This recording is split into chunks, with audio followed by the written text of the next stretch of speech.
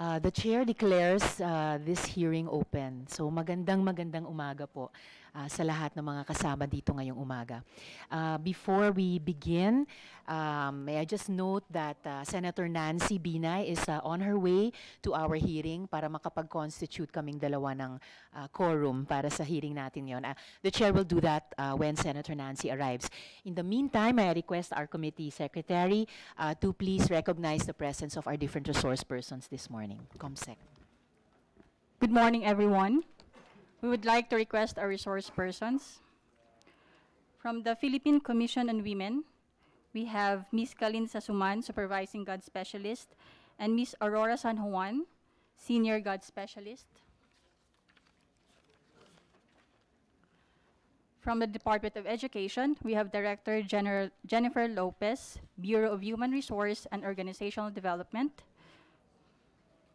For the Department of Justice, we have Attorney Lorena Calo, State Counsel. For the Department of Health, we have Ms. Frances Rose Elgo Mamaril. For the Department of National Defense, we have Major Brelin Bitoy, Philippine Army, God Officer for the Office of the Assistant Secretary for Financial Management. For the Civil Service Commission, we have Attorney Maricar Mon Cancino. For the Commission on Human Rights, we have Commissioner Karen Gomez Dumpit. For the Armed Forces of the Philippines, we have Major Silvia Lina Gisaed, Philippine Army, and Colonel Agustin Matavia, the Judge Advocate General Service, General Staff Corps. For the Philippine National Police, we have Police Major General Benigno Doranas Jr. and Police Colonel Emma Libunao. For the Presidential Anti-Corruption Commission, we have Ms. Commissioner Greco Antonios Belhica and Attorney Balder Bringas.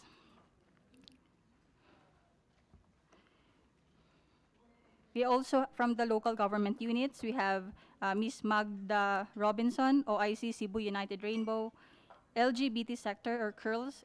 This is from the Cebu City Anti-Discrimination Commission. From the women's groups, we have Professor Tessa Divela, Miriam College Women and Gender Institute, Ms. Regina Rosero of Pride Hugs, Ms. Leslie Ampoan, from Galang Philippines Incorporated. We have Professor Natalie Lourdes Verceles, Director, UP Center for Women's and Gender Studies. From the health professionals, we have Ms. Mina Tenorio, Advocacy Coordinator of Likhaan Center for Women's Health. From the religious groups, we have Mr. Lance de la Cruz, Catholics for Equality, Professor Eva Calweng, Chair, Department of Professional Education, and President of the University of the East Rainbow Catholics Philippines Incorporated. We have Sister Mary John Mananzan, St. Scholastica's College, Mr. Radim Morados, Mindanao Pride and Muslim LGBT. We have Pastor Carlene Nomorosa, National Council of Churches in the Philippines. We have Mr. Von Alviar, Youth Representative of Iglesia Filipina Independiente. We also have Professor Revelation Velunta, Union Theological Seminary, and with Pastor Kakay Pamaran. From the United Methodist Church and Chair of Iwan Foundation, we have Bishop Solito Toquero. From the Coalition of Concerned Families of the Philippines, we have Attorney Lyndon Kanya. From Intercessors for the Philippines, we have Pastor Agosto Co and Mr. Obed de la Cruz. For Filipinos for Life, we have Attorney Jean Luen Lumanta. For the Philippine Council for Evangelical Churches, we have Mr. Aldrin Penamora. For Pro-Life Philippines, we have Mr. Ansel Beloso, Senior Member, Board of the Trustees. We have Ms. Queenie Bato, Punong Raya, Bulacan State University, Bahaghari. Ms. Naomi Fontanos, President Ganda Filipinas, Lagablab LGBT Network. We have Nikki Castillo, Executive Director, Metro Manila Pride. We have Ms. Disney Aguila, President, Pinoy Deaf Rainbow Incorporated, together with Mr. Gemel Danao, Interpreter. For Inang Reyna, Polytechnic University of the Philippines, Kasarianlan, we have Ms. Mary Kyla Tibayan. For Rainbow Rights Project Incorporated, Attorney Jess Tamayo, Executive Director. For LGBTQ plus party list, we have Ms. Roy Galfo. We have Degdaupan UP Asian Center. We have Dr. Mira Ofreneo, Ateneo de Manila University, Loyola Schools Gender Hub. We also have from the 700 Club Asia, Ms. Kata Inocencio and Attorney Winnie Salombides, Legal Counsel. We also have Pastor Stanley Clyde Flores from the Jesus is Lord Church, and Dr. Lou Mandalupe, CCFP. We also have Ms. Teresita Tinambunan and KJ Lorenzana. And from the group who formally subscribe and practice the homosexual lifestyle, we have Cesar Bendia, Anthony Roquel, and Yeshua Ben Layub. That's all, Madam Chair. Thank you, Comsec. So just a brief opening message, dear friends. So muli, magandang umaga sa ating lahat. Let's talk. Let's talk. Marami ng mga haka-haka at mainit na diskusyon sa social media. Mabuti ng personal nating napag-uusapan at napapakinggan ang bawat isa. First thing I want to say is that we are here to work together. We are here to hear all sides, to better the SOGI Equality Bill, and to take into consideration religious and faith-based sensitivities. Nandito tayo ngayon para makinig sa isa't isa, unawain ang isa't isa, at maging bukas sa isa't isa. As chairperson, I'd like to preserve this committee as a safe space for everyone. Para sa mga religious groups at mga bagong resource persons, you are all welcome here. To our advocates who've been fighting discrimination for 2 decades now, at least, listen and engage. To all our resource persons and to our guests in this room, let's remind ourselves of our unities, that we are all against any form of discrimination, that we want what is best for each other, and that we want to preserve our values and the Filipino family. Let's conduct ourselves with respect, empathy, and openness to one another. Bukas isip, bukas puso. Ang mga sinasabi din pala natin online at sa hearing na ito, nababasa at napakikinggan ng mga anak natin, ng mga batang LGBT, ng mga individual na takot maging out. Are we speaking with the message that we want to tell them? Let's talk, knowing our children are listening. May I ask this from all of you, from all of us? Salamat. So I see all of us nodding with our heads and with our hearts. Sa ganitong yugto, ay dinggin na po natin ang posisyon ng bawat isa. So I'd like to call by clusters of resource persons, beginning with our religious and faith-based groups, beginning with, yes, from the, I think I can read from here. Yes, from the Coalition of Concerned Families of the Philippines, Attorney Lyndon Canya, you have the floor. Thank you very much, Madam Chair. First of all, we would like to enter into the records our profuse thanks for giving us a hearing today. This is the position of the Coalition of Concerned Families of the Philippines on the SOGI bill. And we have a delegation coming from Davao who are here, and resource persons including persons who used to subscribe to and practice the homosexual lifestyle before. We have a representative from the Christian broadcasting sector, a psychoanalyst, and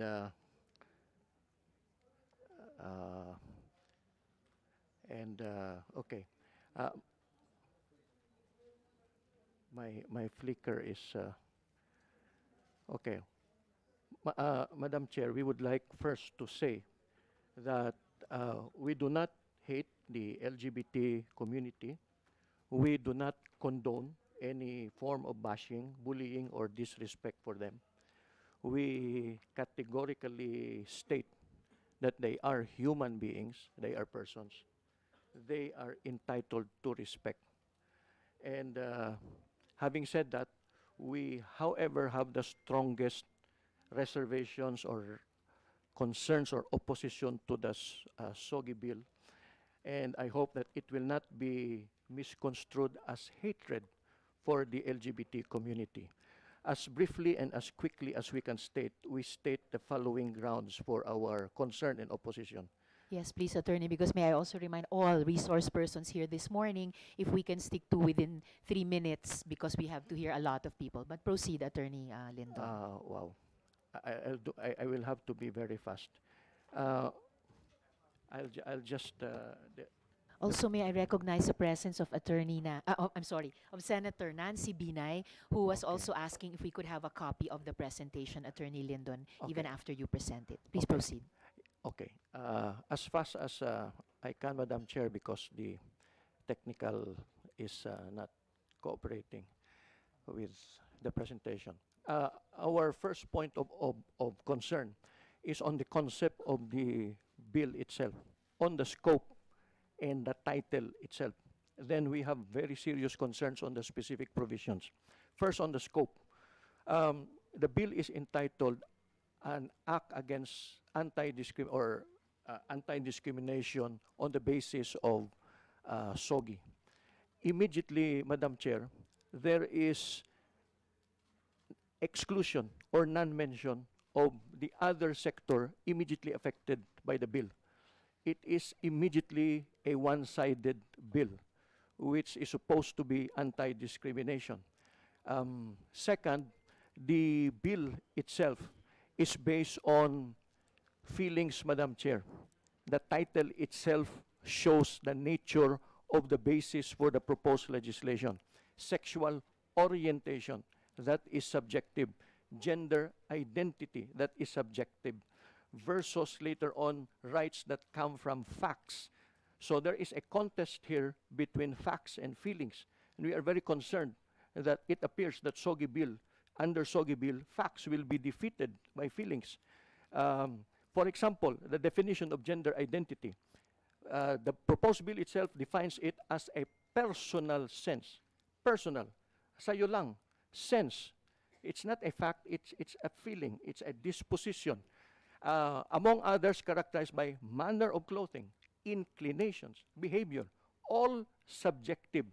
And it goes on to say that a person may have male or female identity with the physiological characteristics of the opposite sex.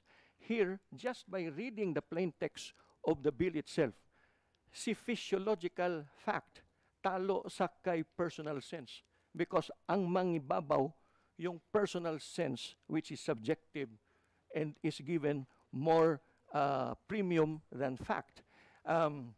We are very concerned that in this concept of the bill, where fact will yield to feelings, na criminalize pa yung mga maninindigan based on fact. For example, mag-insist to a transgender woman, with all due respect, sir, my conscience tells me that you are really a man, no matter what medical procedure you went through. Sa SOGI bill, patay siya, Your Honor. Kasi gender identity can overrule physiological characteristics. In fact, may ruling dyan na the actual sex of the person in the sizing up of discrimination is not relevant to the determination of whether a discriminatory act has been committed or not. So we say that gender identity is not based on fact because there have been numerous studies that there is no gay gene, and there is a recent study involving 470,000 volunteers made by a group of top-notch researchers, and the conclusion is there is no such thing as a gay gene because it is all a complex interplay of experience, expectancy, peer environment, etc., etc. Very, very subjective. Contest to gender, which is male, female, anatomically established, biologically established, physiologically established. But in a collision of viewpoints, mag-yield si fact sa kay feeling. And we find this with all due and greatest respect, Madam Chair, nadidisturb po kami sa implication nito ng concept. So gender is a biological, physiological fact. Gender identity is feeling. Sex as to whether male or female is fact. Sexual orientation is feeling. But in the hierarchy of values under Sogi Bill, talo si fact sa kay feeling. In Section 3A, in relation with Section 3C of all the bills here, subject of the hearing, my direct declaration that the actual sex of the person concerned shall not be relevant for the purpose of determining whether an act of discrimination has been committed. Grabe po ito ang implication. I cannot point to a fact to say, excuse me, sir, you're really still a male by my understanding. No matter what procedure went through, I'm basing my attitude towards you based on fact. But the bill says, no, the actual sex is not relevant. Delikado po ito, with all due and very great respect, Madam Chair. Naninervyos po kami sa implication ito ng provision ng bill. And the crime of discrimination is punished horrendously, 500,000, 6 to 12 years, by a person who will insist on fact versus a person who insists on a set of rights based on feelings. Grabe po, Madam Chair. For example, classic illustration, the recent case of the mall incident. Nothing personal for the persons involved, but this is Exhibit A of contest between fact and feeling. Kasi po, women are women. That's a fact. The toilet involved in the incident was a toilet for women. That is a fact. Now here comes a man who became a woman without judicial order declaring her to have become a woman, just saying so that she is now a woman, insisting that she is entitled to access to the women's CR.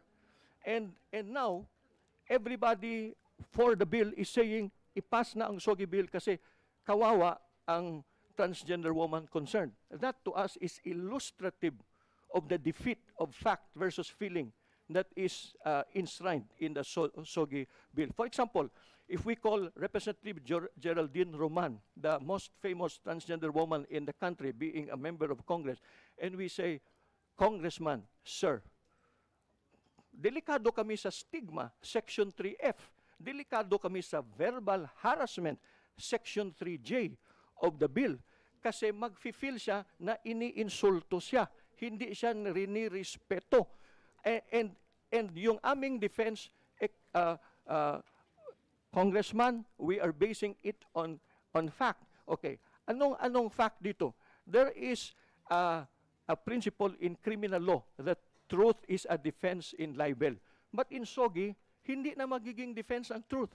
Kasi ang bill itself nagsabi, the actual sex is not relevant to the determination of whether discrimination has been committed or not. Kasi mas mangibabaw ang personal sense of identity more than physiological characteristics. And not even a Supreme Court decision will come to the rescue of the offender. In the landmark case of Romel Jacinto Dantes Silverio versus of the Republic of the Philippines, the Supreme Court defined a female and male based on a long history of jurisprudence. Female is the sex that produces ova or bears a young. Male is the sex that has organs to produce spermatozoa for fertilizing ova. Now, this is not my words. This is the word of the Supreme Court. The words male and female in everyday understanding do not include persons who have undergone sex reassignment. That is part of the law of the land, decision ng Supreme Court. Even if we cite that, patay kami pa rin sa SOGI. Kasi hindi na importante yung truth by declared policy of the law. Ito pa po sa Supreme Court decision na yan, yung petition dito sa Silverio versus Republic of the Philippines is a petition for change of name based on change of gender. I'd like just to illustrate, Madam Chair, with your kindest indulgence, kasi very crucial na legal point ito. Sabi ng Supreme Court, a change of name based on a change of gender is not a right. It's not a right. It is a privilege that a court has to look into. There has got to be a judicial order. There is no mention of a judicial order in SOGI that will declare that a man has ceased to become a man and now has become a woman. The basis for this is the Civil Code provision that all entries in the civil register shall be corrected only by a judicial order. And ano yung mga entry under Attorney Article Lyndon, 407? if you could, sir, could you wrap up within 2 minutes? Actually, we are already over 3 minutes anyway, but I'll give you 2 minutes more so that we can move on to our many other resource persons as well. Thank you, sir. Madam Chair, because lack of time, we are manifesting that we will submit a written discussion of our points. But let me finish with the remaining time. Attorney Cana, Madam Chair, baka pwede Yes, makakuha Senator na ho kami ng Sure, kopya sure. para Yes. kahit hindi pa ho natatapos yung presentation niyo, we could already go through it and ask you questions. Okay. Baka during the course of the hearing, maitatanong ko na rin yung mga points na gusto nyong i-raise. Yes, we will gladly do so. Okay, so under Article 408 of the Civil Code, ang entry sa birth in relation to Act 3753 Civil Register Law mentions the declaration of the sex of the person concerned. That is under. Now, you cannot change it without a court order. Under SOGI, all you will insist on is your personal sense, personal, without judicial order. This is earth-shaking, Madam Chair, legally earth-shaking. And the male and female cannot just be declared by a simple say-so. It has got to be a judicial process. So my implications sa government records, my implications sa peace and order, national security, what if a crime is committed by a male and then went through the rights under SOGI, hindi na siya female, a reasonable doubt is created, dismiss ang case, kasi sabi ng witness male, ngayon ang accused is female na siya. What is the implication with respect to women's rights versus transgender women's right? What is the implication to the Civil Code and the Family Code? For example, the grounds for legal separation is lesbianism or homosexuality, sexual infidelity, or perversion. Ngayon, re-recognize yung bisexual as gender identity. So a man will say, honey, sorry ka na lang. You can only satisfy one half of my need because my other need is for men also. You're just a woman, but I am bisexual. Anong mangyari ngayon sa mundo nito kung i-recognize na yung bisexuality? What Thank happens? you, Attorney Lyndon. I'm sorry, we have to wrap up for the first presentation so that we can hear also the many other resource persons. But may I reiterate the request of Senator Nancy to please provide the committee your full presentation so that we may read it and also We submit, Your ask Honor. Thank you questions very from it. much, Your Honor. Thank you very much, Attorney Kanya. I'd like to recognize the presence of Senator Amy Marcos. Thank you so much for joining the hearing. Before I call on Ms. Kata, may I just request, indeed, earth-shaking. I embrace the term, and I would say earth-shaking in a good way. Maybe difficult, but I would say the outcome we're striving for is earth-shaking in a good way. May I just reiterate to the friends all here present that let's keep the Committee of Women and Gender Identity, Committee of Women and Gender Equality a safe space. So let us please refer to trans women as she or ma'am, or at least, and refrain from, because there are trans women colleagues with us here present this morning, and try to restrain ourselves from calling them he or sir or man. No? Also, I'm glad that Attorney Kanya, you referred to some um, grounds in current laws on the dissolution of marriage to include homosexuality and lesbianism, when these are actually grounds that are not acceptable in a gender sensitive legal framework. So thank you for mentioning those and allowing me to point that out. So as we continue the hearing, let us try to address the sources of disturbance and yung pagka-nervyos natin from all points of the table, and see what more common grounds, though painfully, though slowly, we may try to carve out. Madam So, Chair, yes, can I just Senator raise Nancy. a point lang dun sa reminder nyo? Siguro since we're hearing the other side, let us also not impose on, kanya na, if their belief is to call them as Mr. or Miss, let us, kung pakiusap ko lang din sa committee na wag din naman natin i-impose sa kanila yung belief ng chair. Um, just to be fair, because we already gave them their time during the last hearing. Siguro, let us give them their time naman. If kung yung belief nila, they should be called Mr. or Miss, payagan naman natin. I submit to the... Thank you. The chair here, Senator Nancy. Siguro mag-extra effort lang tayo kasi speaking also personally, nakakasakit lang kasi sa ilang mga kasama natin. In the same way na I would not like to be called Mr. or Sir. Yun lang po, if there's a way we can find na without, if we cannot bring ourselves to call them the terms that they are requesting us to call them, at least not to call them the terms that really cause them hurt. And again, I reiterate that the chair here, Senator Nancy. No imposition is intended. I'm requesting us lang to exert extra effort, at least not to inflict emotional pain, at least during this hearing. Kasi marami naman at matagal naman silang mga karanasan na ganon natatawag na mga termino na pakiramdam nila ay hindi sila. But as I said, thank you to Senator Nancy, and no imposition intended, just that request. So let us move on, please, to the resource person. Will it be Ms. Cata or Attorney Salumides? From the 700 Club Asia, Ms. Cata, Inocencio. Thank you very much, Madam Chair. And thank you po kina Senator Marcos also and Senator Binay for being here this morning and for having us. I represent the Christian Broadcasting Network Asia. By our very name, we are Christian broadcasters. And there are 2 points that I just want to raise, Madam Chair, given that we only have 3 minutes.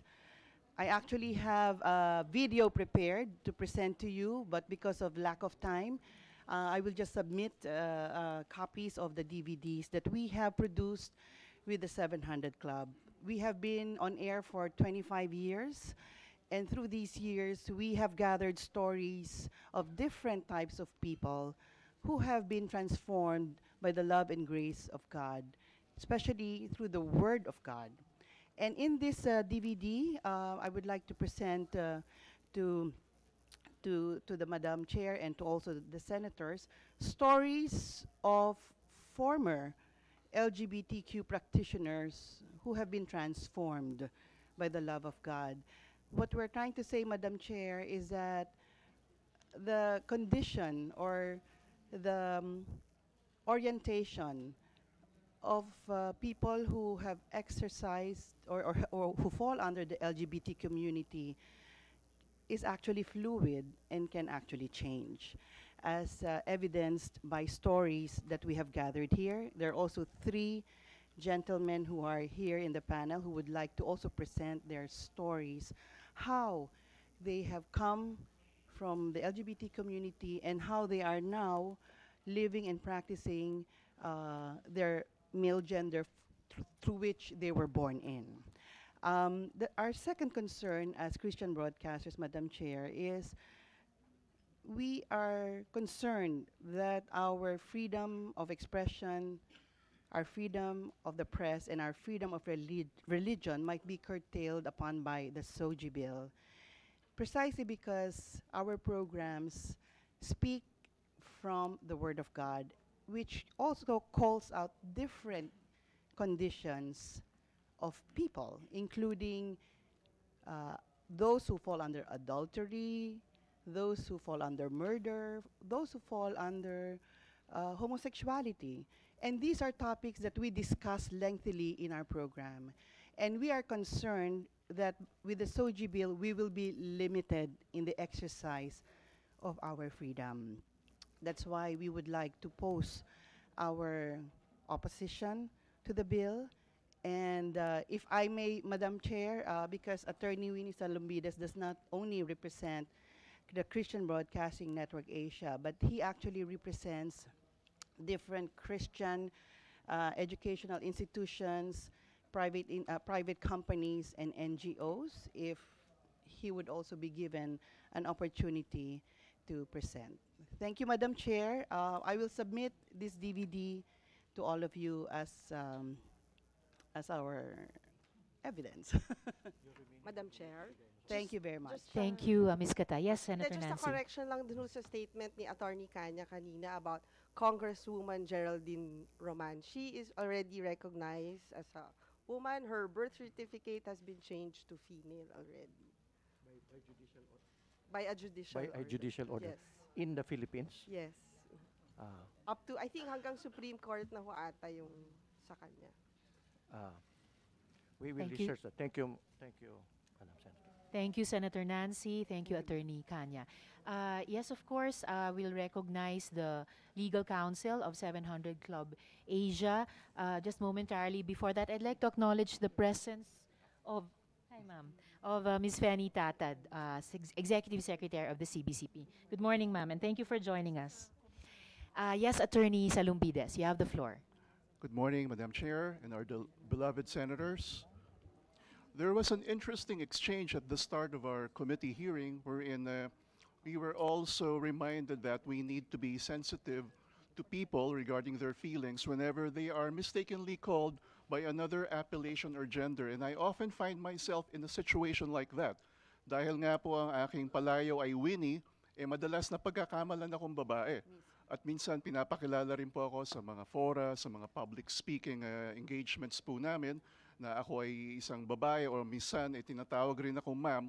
Pero bagamat naiintindihan ko ang importansya na tayo ay dapat maging sensitibo at tawagin natin sa tamang pangalan o titulo ang ating kapwa-tao, ang importante rin po siguro, hindi po tayo mapako doon sa pagiging sensitibo ng ating mga damdamin o mga feelings, kundi rather than be stuck with that feeling of being slighted, can't we move from sensitivity towards maturity, wherein we would be more accepting, mas maiintindihan natin, lalo na sa panahon po natin ngayon, dahil sa sobrang dami nga po ng mga permutations o pagbabago, ang nagiging epekto po sa publiko at sa madla ay confusion rather than certainty regarding who we are, regarding who we're dealing with.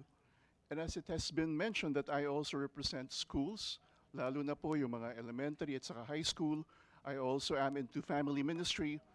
With regard to Senate Bill number 159, these are some of the concerns that we would want to voice out. While we would want to also empower the members of the LGBT community, there are also serious concerns regarding labeling. Dumami na po yung mga terminolohiya. Hindi nga po LGBT na lang, kundi may mga plus pa. At kung ang ating nga pong advocacy is for us to be a more inclusive, accepting society, isn't this proposed law also coming up with a special kind of labeling?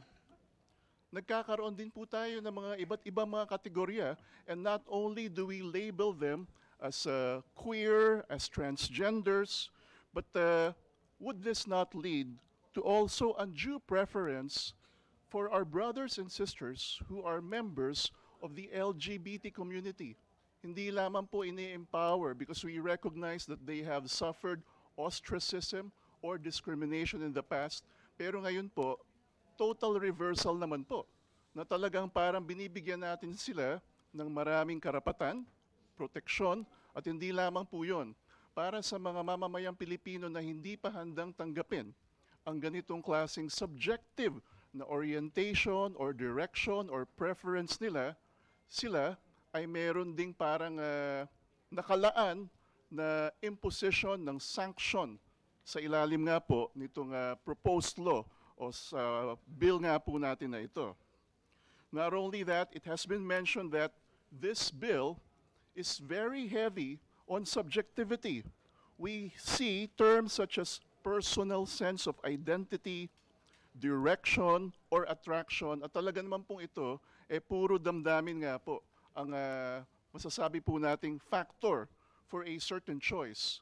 Siyempre po, iniisip rin nga po natin kung ano magiging epekto nito, hindi lang po sa ating lipunan at komunidad, kundi maging sa ating mga kabataan, sa mga pamilya.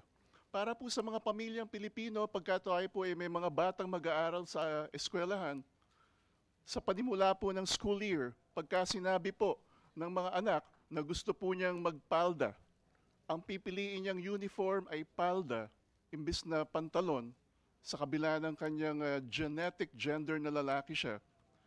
Kailangan po ba na ang mga magulang ay biglang mag-adjust at sumuporta sa ganong klaseng nais? Hindi lamang po ito fashion sense, kundi preference or orientation ng mga mag-aaral at sisimulan silang bigyan, gastusan at bigyan ng mga kasuotang pambabae. What if in the middle Attorney, of the could you school please year, wrap up within about a Opo. minute? Thank you, sa Attorney. kalagitnaan po ng school year ay bigla pong maisipan na siya ay hindi na babae, kundi lalaki na at gusto na niya natanggalin ang kanyang mga kasuotang pambabae.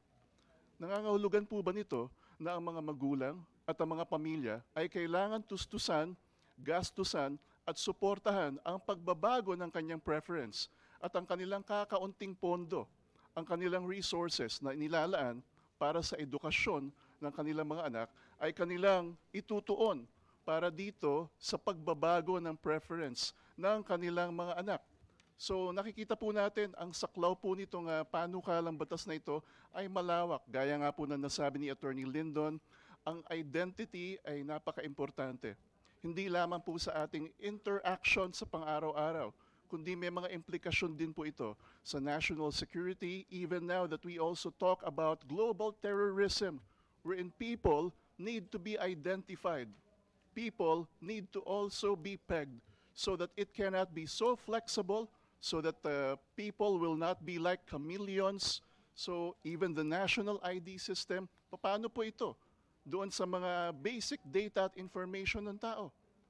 Kung sasabihin, laging nagbabago ang ating mga ID, ang ating mga pasaporte, ang pamahalaan nga po ba ay maglalaan na naman ng ganong klaseng pondo at mekanismo para sa ganitong pag-sway ng iba't ibang preference at direksyon. So maganda po, ito'y ating pag-usapan at masinsinang pag-aralan. Salamat po. Salamat din po, Attorney Salumbides. Next, I'd like to recognize from Intercessors for the Philippines or Cesar Buendia. Sorry. I'd like to recognize first, before Mr. De La Cruz, Mr. Cesar Buendia. You have the floor. Thank you, Your Honor. I represent a group of individuals who used to live as homosexuals, but have been redeemed and changed by the grace and love of our Lord Jesus Christ. Some of us used to have promiscuous homosexual lifestyles, while others used to have fairly decent monogamous same-sex relationships. None of us, however, were spared from the most severe forms of discrimination known to man. We too were beaten, scorned, rejected, abhorred. We know the pain. Nevertheless, we stand firmly against the Soggy Bill. Here are our reasons. 1. The Soggy Bill is premised on the acronym LGBTQ+, which presupposes that gender identity is defined by personal sexual desires and preferences. Therefore, if you are a lesbian, you are a lesbian if you are female who desires sexual relations with another female. You are gay if you are a man who prefers to have sexual relations with another man, and so on and so forth. One's gender identity is designated according to one's subjective desires. It is defined merely by a perception or a product of the mind. It is not based on objective, observable, and verifiable facts. We must be reminded of the truism The mind is a mysterious thing. No man really knows what goes on in another human being's mind. As such, we believe that any law that guarantees rights to citizens based on mere perceptions, beliefs, and mindsets is dangerous. What if a 12-year-old child, for instance, believes and asserts that he is already 21 years old? Shall the child be accorded the right to vote, to marry, to drink alcohol? What Your mic, please.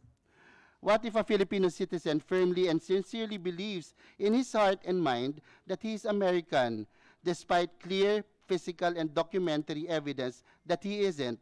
Should he be granted the rights given exclusively to Americans? Number two, LGBTQ plus has no clear definition. The fact that people keep on adding new letters to the acronym means that the said acronym has no clear and definite meaning. The fact that it has a plus sign in the end could only mean that there's a possibility of adding more letters to the acronym. What will then prevent the possibility of adding P or pedophilia, or B for bestiality, or N for necrophilia? What, will these words be accommodated in the acronym in the future? Will these people also be given rights? The meaning of the acronym LGBTQ plus is ambiguous. It only serves to sow confusion. Number three, based on the experiences of many in our group, we have come to understand that homosexuality is akin to religion, in the sense that it is based on belief or faith. A man believes he is a woman, therefore he is gay. A person believes in Jesus Christ as Lord and Savior, therefore he is Christian. We believe that SOGI bill gives undue special rights to one belief or faith over another. For example, under Section 5B, private schools are prohibited from making a policy that homosexuals cannot be assigned to young boys, as its provisions say that sexual identity cannot be the basis of any work assignment. Section 10 imposes the obligation even on private schools to promote sexual diversity. What is the point of both provisions except to make Philippine society to be dominated by a multi-sex mindset? For us, who have been redeemed by the Lord Jesus Christ, we believe the verifiable truth that there are only two sexes and that SOGI bill is excessively discriminatory against the majority of Filipinos who believe the same. Mr. Buendia, please wrap up within about a Yes. minute. Thank you. Number four, we have conducted a preliminary reading of the SOGI bill and have discovered that it will only make those of us who believe in the Christian story second-class citizens. It will make the rest of society who believe that there are only two genders adjust to the very subjective choices of individuals at any time. A person can consider himself as male, or at one point in his life female at another point, and then male again, or a combination of both.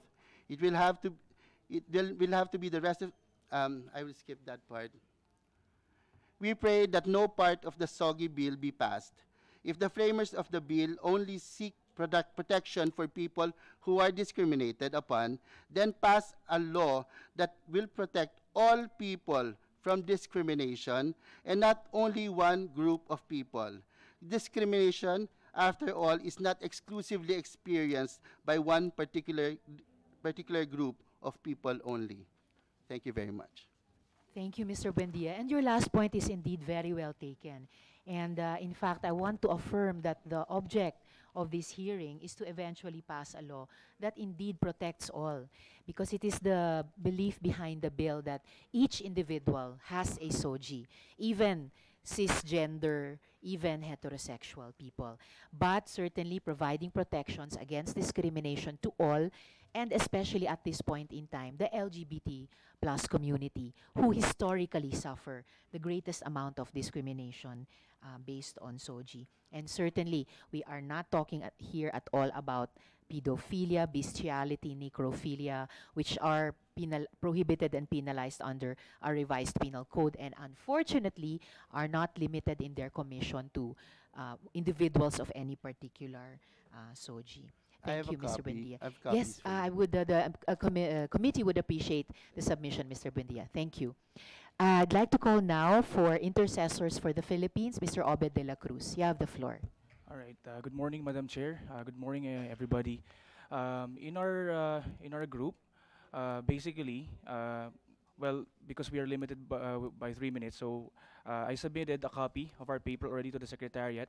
So I just want to manifest that from our group, we are coming from a like natural law position, like because in legal theory we have natural law and positivist and interpretivist. So for us, we are coming from a natural law perspective, but we know that natural law is not entirely enforceable. That's why we need a positive law.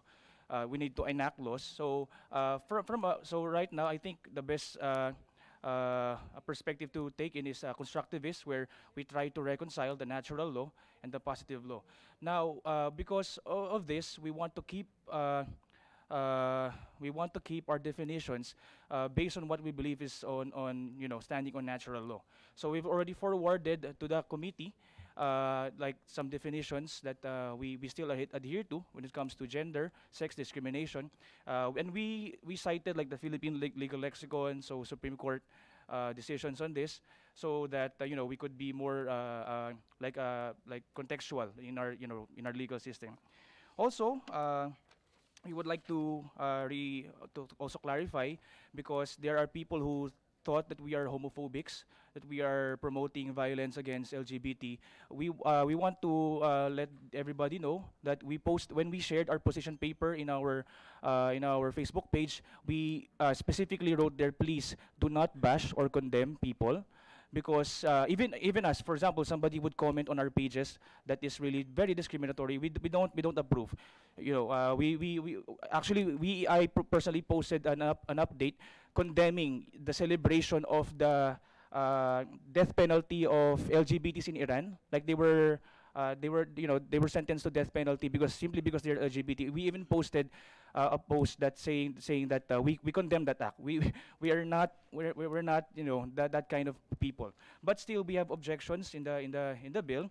I'm sorry, I was just informed yesterday that I will be appearing today, and I'm also like a student aside from my other duties outside the school. So that's why I will be updating this, but I already gave the committee a copy. But before I end, I want to let everybody know that we put a list of laws that can be actually used for everybody, civil, criminal laws that can be done. I mean, like applied for everybody, regardless of gender. And actually, these laws do not even qualify gender. And we have even placed a case that in some cases a civil law is better than a criminal law, because, for example, in one case, Loriente versus Andigan Bayan, it was already according to the rules that he was lacking a requirement in his clearance. However, 3 persons before him already applied for the clearance, and they were approved, even if they were lacking the same requirement. But when it came to his case, he was disapproved. So even if the court ruled that even if the company had the legal right to disapprove him, but because he was unjustly discriminated in that situation, so he was nobody was sent to prison, but he was paid 90,000 pesos in 1991. Well, the difference between a civil case and a criminal case is that civil case, the money goes to the victim. In a criminal case, the money goes to the government. So, so that's why we have placed some alternatives here.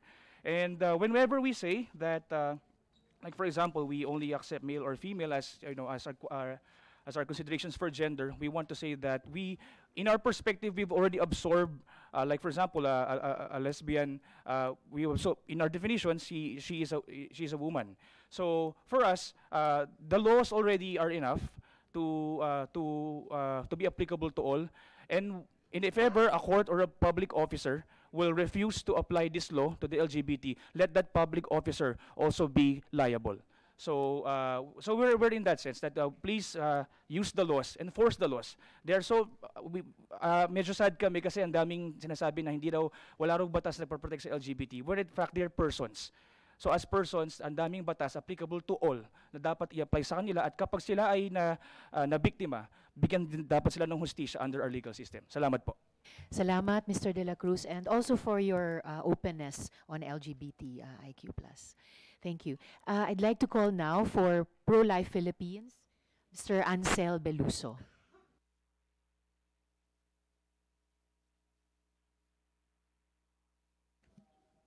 Madam Chair, honorable members of the Senate Committee on Women, Children, Female Relations, and Gender Equality, good morning. I am here today representing Pro-Life Philippines and Couples for Christ Foundation for Family and Life. Please note that Pro-Life Philippines has already submitted our position paper on our opposition to the bill which is the subject of today's public hearing, the SOGI bill. My name is Ansel Beluso. I am an ex-gay, which means I used to live a very active gay lifestyle, but have since chosen the path of change and renewal. I am happily and blissfully married to my wife, Joyce, for 18 years now. We have 3 children, Noel, Gian, and Jaben. I have actually listed more than a dozen reasons why the entire Filipino nation should totally and unequivocally reject the SOGI bill, but I want to zero in on just one this morning due to paucity of time. Madam Chair, I humbly and most respectfully submit that because of its official invention of special LGBTQI+ rights, the SOGI bill, when enacted into law, shall forcibly engender and perpetuate a culture of lies, deceit, deception, and duplicity into the life of our country and people. If I may, Madam Chair, I'd like to mention only 4 of these lies. First lie: genitals do not determine sex and gender. Wrong. Truth is, genitals do determine sex and gender. Basic biology tells us that in humans, biological sex and gender is determined by 5 factors present at birth: the presence or absence of a Y chromosome, the type of gonads, the sex hormones, the internal genitalia, such as the uterus in females, and the external genitalia. Nowhere in any scientific journal or biology textbook can we find it said that sex and gender can be determined otherwise. As was mentioned already earlier, findings of a landmark study done by a group of geneticists at the Broad Institute of MIT and Harvard and the University of Helsinki, released only last month, which examined the genomes of almost 500,000 people, indicate that there is no such thing as a gay gene. If you have a penis, you are male, a boy, a man. If you have a vagina, you are female, a girl, a woman. And transsexuals, if they submit to a DNA test, trans women are still men according to their DNA. Second lie: if a person has a homosexual orientation, the path to fullness of life is to embrace and live it out. Wrong. Truth is, there is such a thing as gender dysphoria. Gender dysphoria is the distress a person feels due to a mismatch between their gender identity and their sex assigned at birth. The American Psychiatric Association states that gender dysphoria is a mental disorder. It further states that treatment for gender dysphoria may involve supporting the person through changes in gender expression. Treatment may also include counseling or psychotherapy. In other words, the real path to fullness of life for persons with gender dysphoria, such as the transgenders, is treatment or therapeutic intervention, not genital mutilation or hormone therapy. Third lie, Madam Chair: change is impossible for persons with same-sex attraction. Wrong. Truth is, gays can change. And we do change. According to Dr. Lisa Diamond, a top researcher of the American Psychological Association and an avowed lesbian activist, sexuality desire is fluid. Homosexual desire is not hardwired. That born that way and can't change is a myth. Feelings don't overrule volition. Behavior is a choice. One does not need to act on every feeling, especially sexual feelings. The born that way argument is political, not scientific. Sexual orientation is subject to change. Fourth lie, it is for the welfare of children with evident homosexual orientation that they be made to learn about the LGBTQI plus ideology and guided to embrace the gay lifestyle, even at a young age. Wrong. Truth is, according to the document updated in September 2017 by Doctors Michelle Cretella and Quentin Van Meter, President and Vice President, respectively, of the American College of Pediatricians, as well as Dr. Paul McHugh, Distinguished Service Professor of Psychiatry at Johns Hopkins Medical School, raising children in an environment that espouses, promotes, propagates, and institutionalizes the so-called gender ideology actually harms them. It also says, conditioning children into believing that a lifetime of chemical and surgical impersonation of the opposite sex is normal and healthful is child abuse. The statement further states, endorsing gender discordance as normal via public education and legal policies is injurious to children. Madam Chair, Yes, I Mr. can go Veloso, on please and wrap on, up in but one, I a know minute. time Thank is you. running out. In closing, may I humbly suggest that the so-called LGBTQI plus ideology that the SOGI bill espouses and promotes is not a part of Filipino culture. One very simple proof. There is no Tagalog word for bisexual or transgender or queer or intersex and all the other terms used by the LGBTQI, J, KLMNOP, or whatever other letters that the activists are using. This is alien to us as Filipinos. And I would like to echo the message of Pope Francis in the meeting of families during his visit to our country in 2015.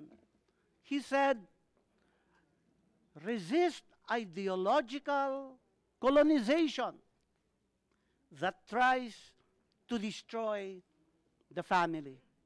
Madam Chair, thank you very much, and may God bless and have mercy on us all. Amen, Mr. Beluso. I would like to call now a resource person who, thank you, you were also here on time like all our other resource persons, but needs to leave in a few minutes so that we can hear from one of our resource persons from the women's organizations and academe. I'd like to call Dr. Natalie or Natsi Africa Verceles of the UP Center for Women and Gender Studies. You have the floor. Thank you, Madam Chair. Magandang umaga po sa ating lahat. I was Catholic school educated from preschool to high school. And the God I came to know is compassionate, just, and intolerant of oppression. I am as heteronormative and as cisnormative as it gets. Assigned sex, female. Sexual orientation, heterosexual. Gender identity, woman. Gender expression, feminine. All in perfect congruence. Everything in place according to what society dictates as appropriate for my sex. Privileged on the basis of my sexual orientation, gender identity, and expression. Free from the daily oppression experienced by those who do not fit into the socially constructed norms on human sexuality. Oppression. The scholars Lonius and Hassel describe oppression as, and I quote, prejudice and discrimination directed toward the group and perpetuated by ideologies and practices of multiple social institutions, end of quote. They draw attention to how privilege and oppression are fundamentally about unequal power relations. For those of us who are fortunate enough to be in a position of privilege, is it compassionate and just to exercise our power by demanding adherence to ideologies and practices that we know are oppressive? Is not the moral imperative to dismantle all systems of oppression, to end all forms of inequality? I make 3 points. The first is human sexuality is diverse. Lonius and Hassel also pointed out, and I quote, the scientific and historical evidence of the malleability of gender, the wide range of sexualities across cultures, the range of expectations for masculine and feminine behavior across culture, time, and even an individual's lifespan suggests that gender is not quite as natural as we suppose, end of quote. A statement by the Psychological Association of the Philippines asserts that, and I quote, decades of scientific research have led mental health professional organizations worldwide to conclude that lesbian, gay, and bisexual orientations are normal variants of human sexuality, end of quote. Rigid beliefs on sex and gender place people in boxes or entrap them in closets, and they do not represent the realities on human sexuality. It is diversity that is a natural characteristic of human sexuality. My second point, sexuality is a development issue. The Sexuality and Development Program of the Institute of Development Studies, University of Sussex in the UK, emphasizes that sexuality is a development issue. It asserts that, and I quote, development should be about increasing people's well-being, particularly those who are poor and marginalized. Social and legal norms and economic structures based on sexuality have a huge impact on people's physical security, bodily integrity, health, education, mobility, and economic status, end of quote.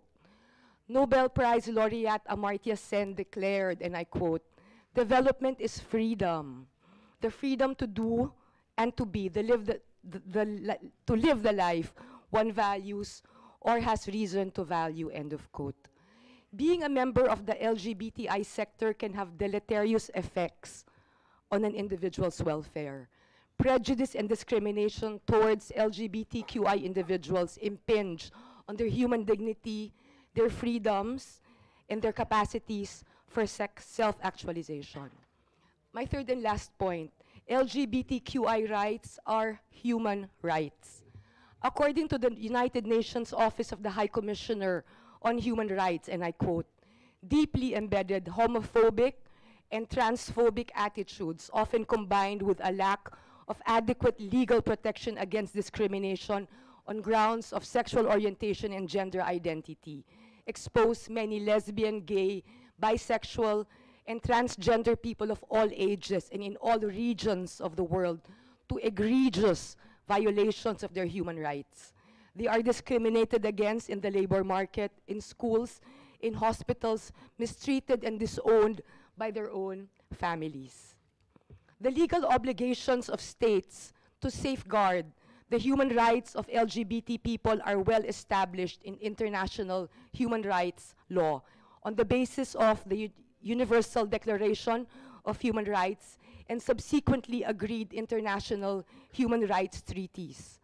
All people, irrespective of sex, sexual orientation, or gender identity, are entitled to enjoy the protections provided for by international human rights law, including in respect of rights to life, security of person and privacy, the right to be free from discrimination, and the right to freedom of expression, end of quote.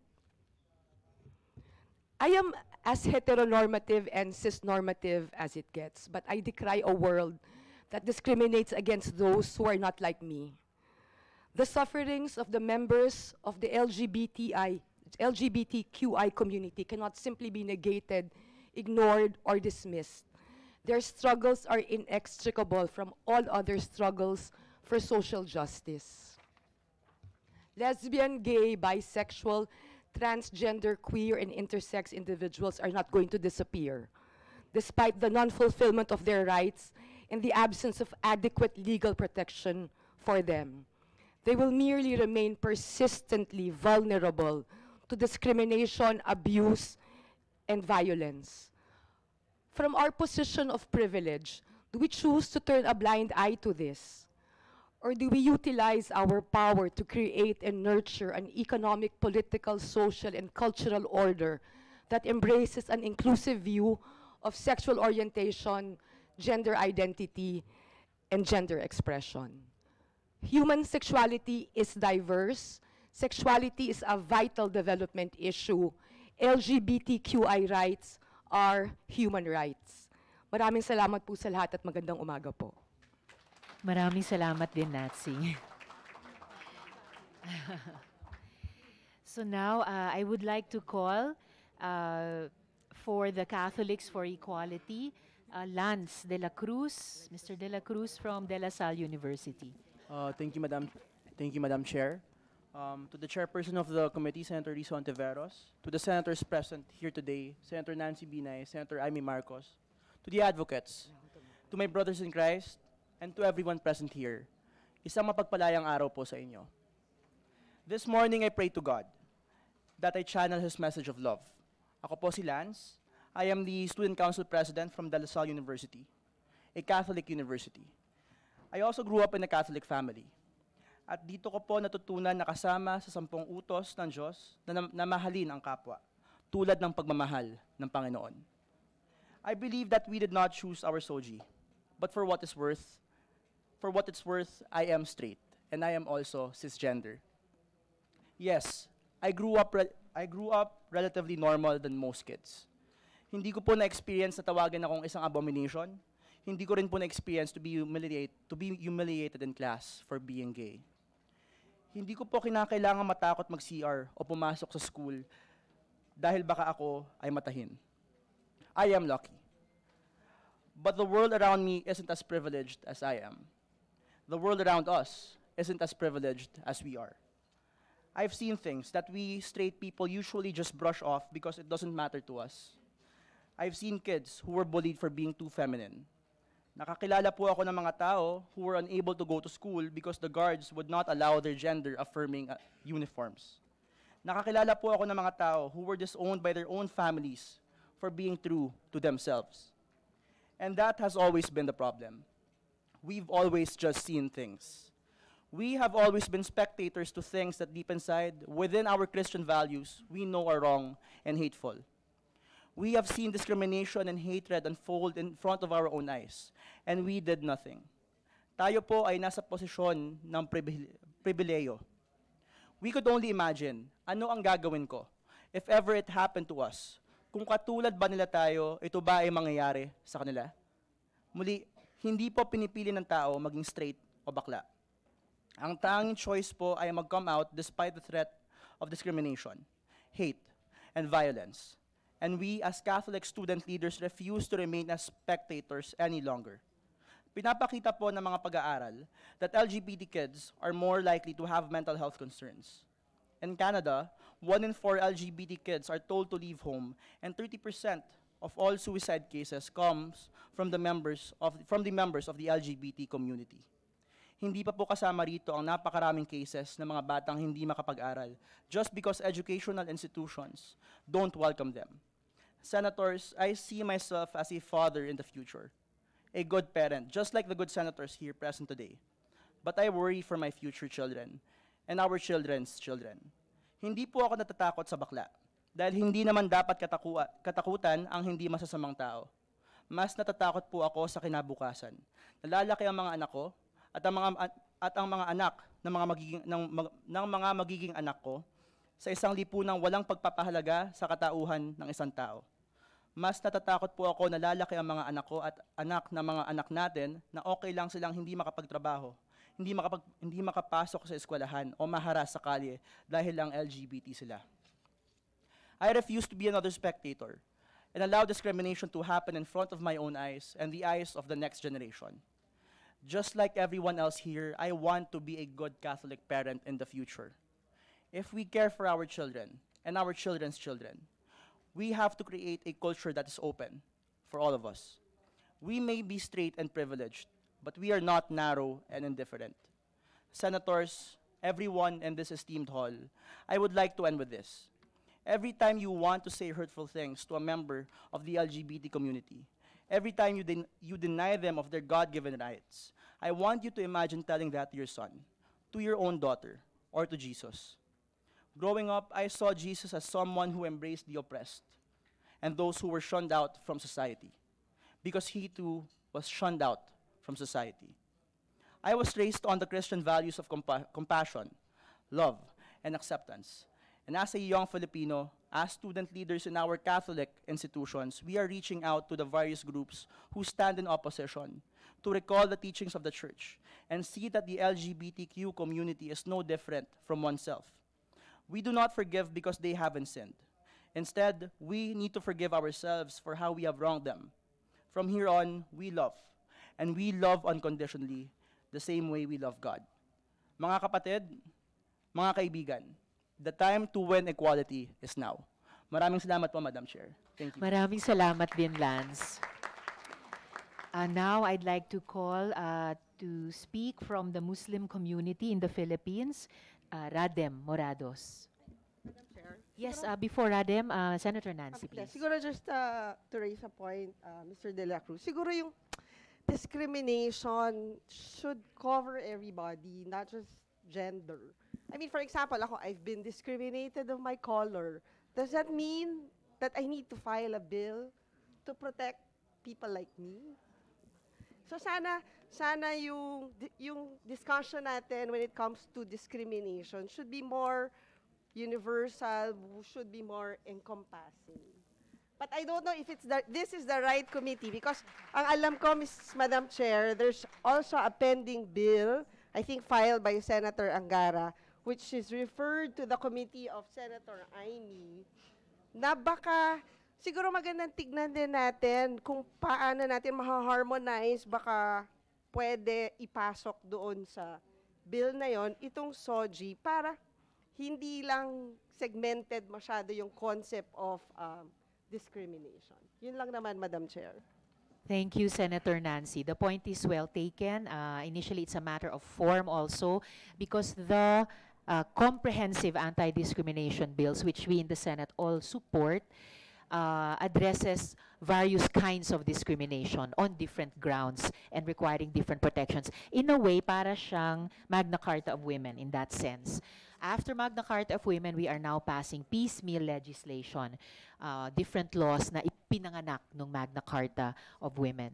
So in the same way as we explore yung supporting both bills, yung comprehensive anti-discrimination bill and then the SOGI-based SOGI equality bill, we're trying to see how they can complement each other, but we continue to look at the SOGI equality bills to find particular protections against discriminations based particularly on SOGI. So, but I just want to express that support of the committee for the bills in the Committee on Cultural Communities chaired by Senator Aimee. So thank you. So now, could we please hear from Radem Morados from the Muslim community? Okay, thank you po, and assalamualaikum to all our brothers and sisters here, and thank you to the Senate Committee on Women and Equality and Gender Equality for inviting me over. I would also like to share na in every talk and hearing about the SOGI bill, it's always the Catholic sector or Christian sector are saying that na-infringe or na discriminate yung rights nila. And I also wonder I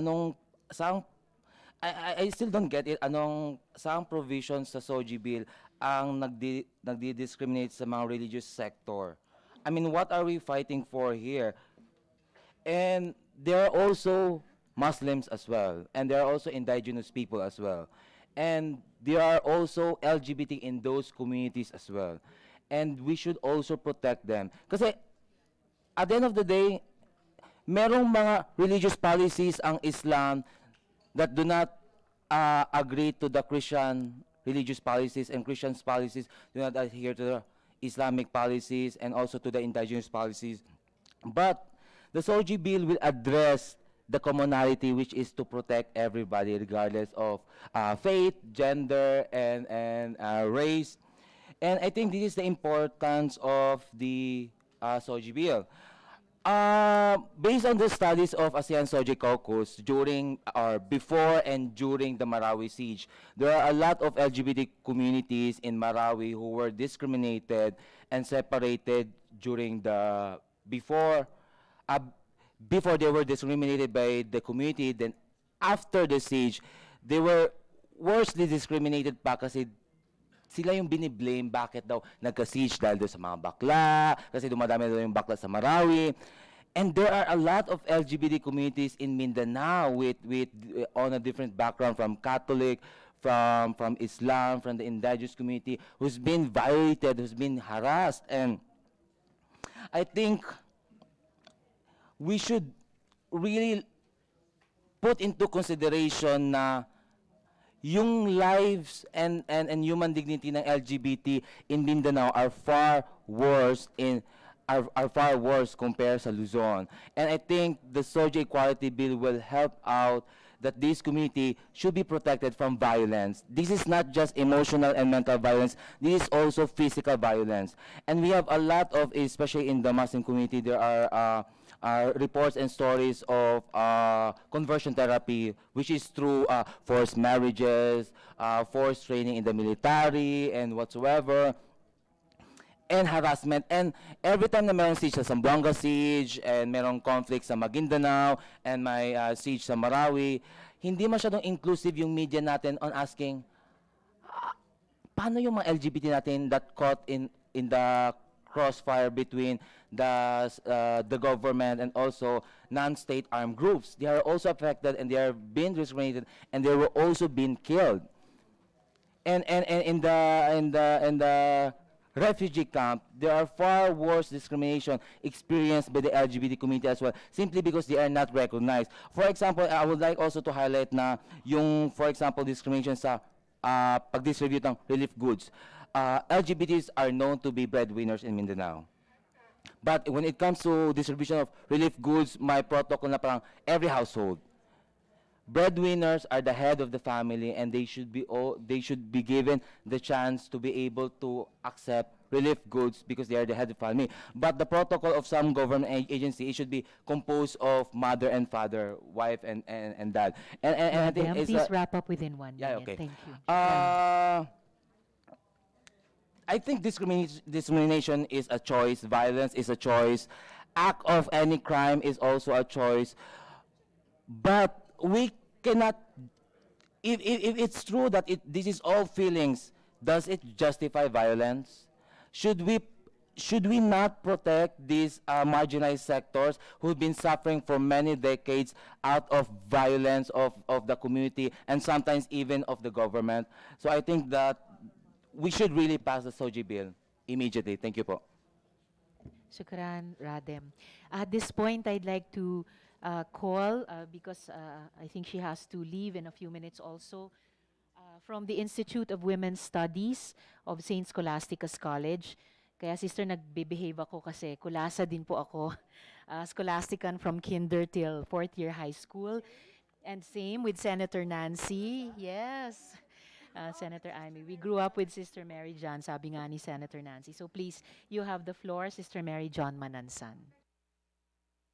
I'd like to say that I find these discussions very enlightening, your contributions.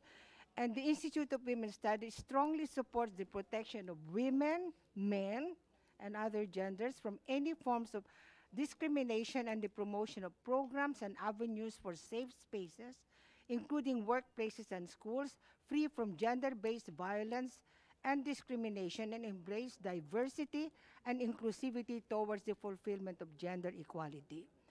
Now, why is there a bill?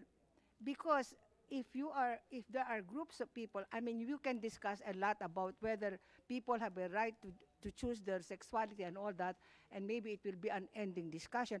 But it is a fact that there are groups of people who have done that and they are suffering discrimination. That is what we are facing, I think. And just as I have been struggling against the oppression and discrimination of women for ages, and that's why there is called an affirmative action for women, because it's also a fact that there is no equality between men and women up to now in this country. So the men cannot say, oh, why don't we have also affirmative action? Because it's a fact that they are not discriminated against as gender. And therefore, it is really the one that is discriminated against that is the focus of our attention. And even if we are really against discrimination of anybody, but sometimes you have to focus on groups of people that are actually suffering discrimination and violence. So that's why we realize that there is a discrimination of this group of people. They are facing shaming, ridicule, harassment, violence, and they are even deprived of services, of basic services. So in its advocacy towards the fulfillment of human rights and gender justice, our institute supports this bill to provide equal access to people for education, employment, social services, etc. And what I would like to emphasize here is that I don't see that this bill is giving any special right to this group. They are just saying that the rights of everybody should also be applied to them. That is the way I understand this. And now, I will end on a personal note. As a religious woman, I believe in the respect, compassion, and reverence for all persons because I believe they are all made to the image and likeness of God. Thank you. Thank you very much, Sister Mary John. O yun, at least yung mga kasama ni Miss Disney, tahimik lang nakakapalakpak, ganon. Yan, ang ating sign language of applause. Thank you so much, Sister. Yes, Senator Nancy? Now I'd like to